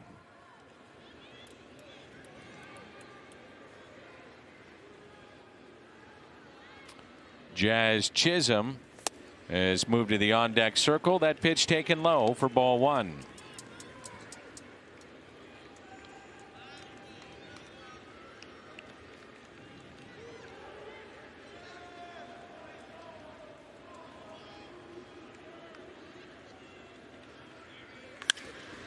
And a grounder to DeYoung. Force play at second, and the Cardinals take game 1 of the series. The final of 4-1. Daniel Ponce de Leon picks up the win, and the Cardinals are now 2-2. Nice job right there by the pitching staff. They really needed that game. Ponce with a nice job, 5 innings, and then the bullpen, Hicks, Gallegos, and Reyes all come in and do their job. Good to see.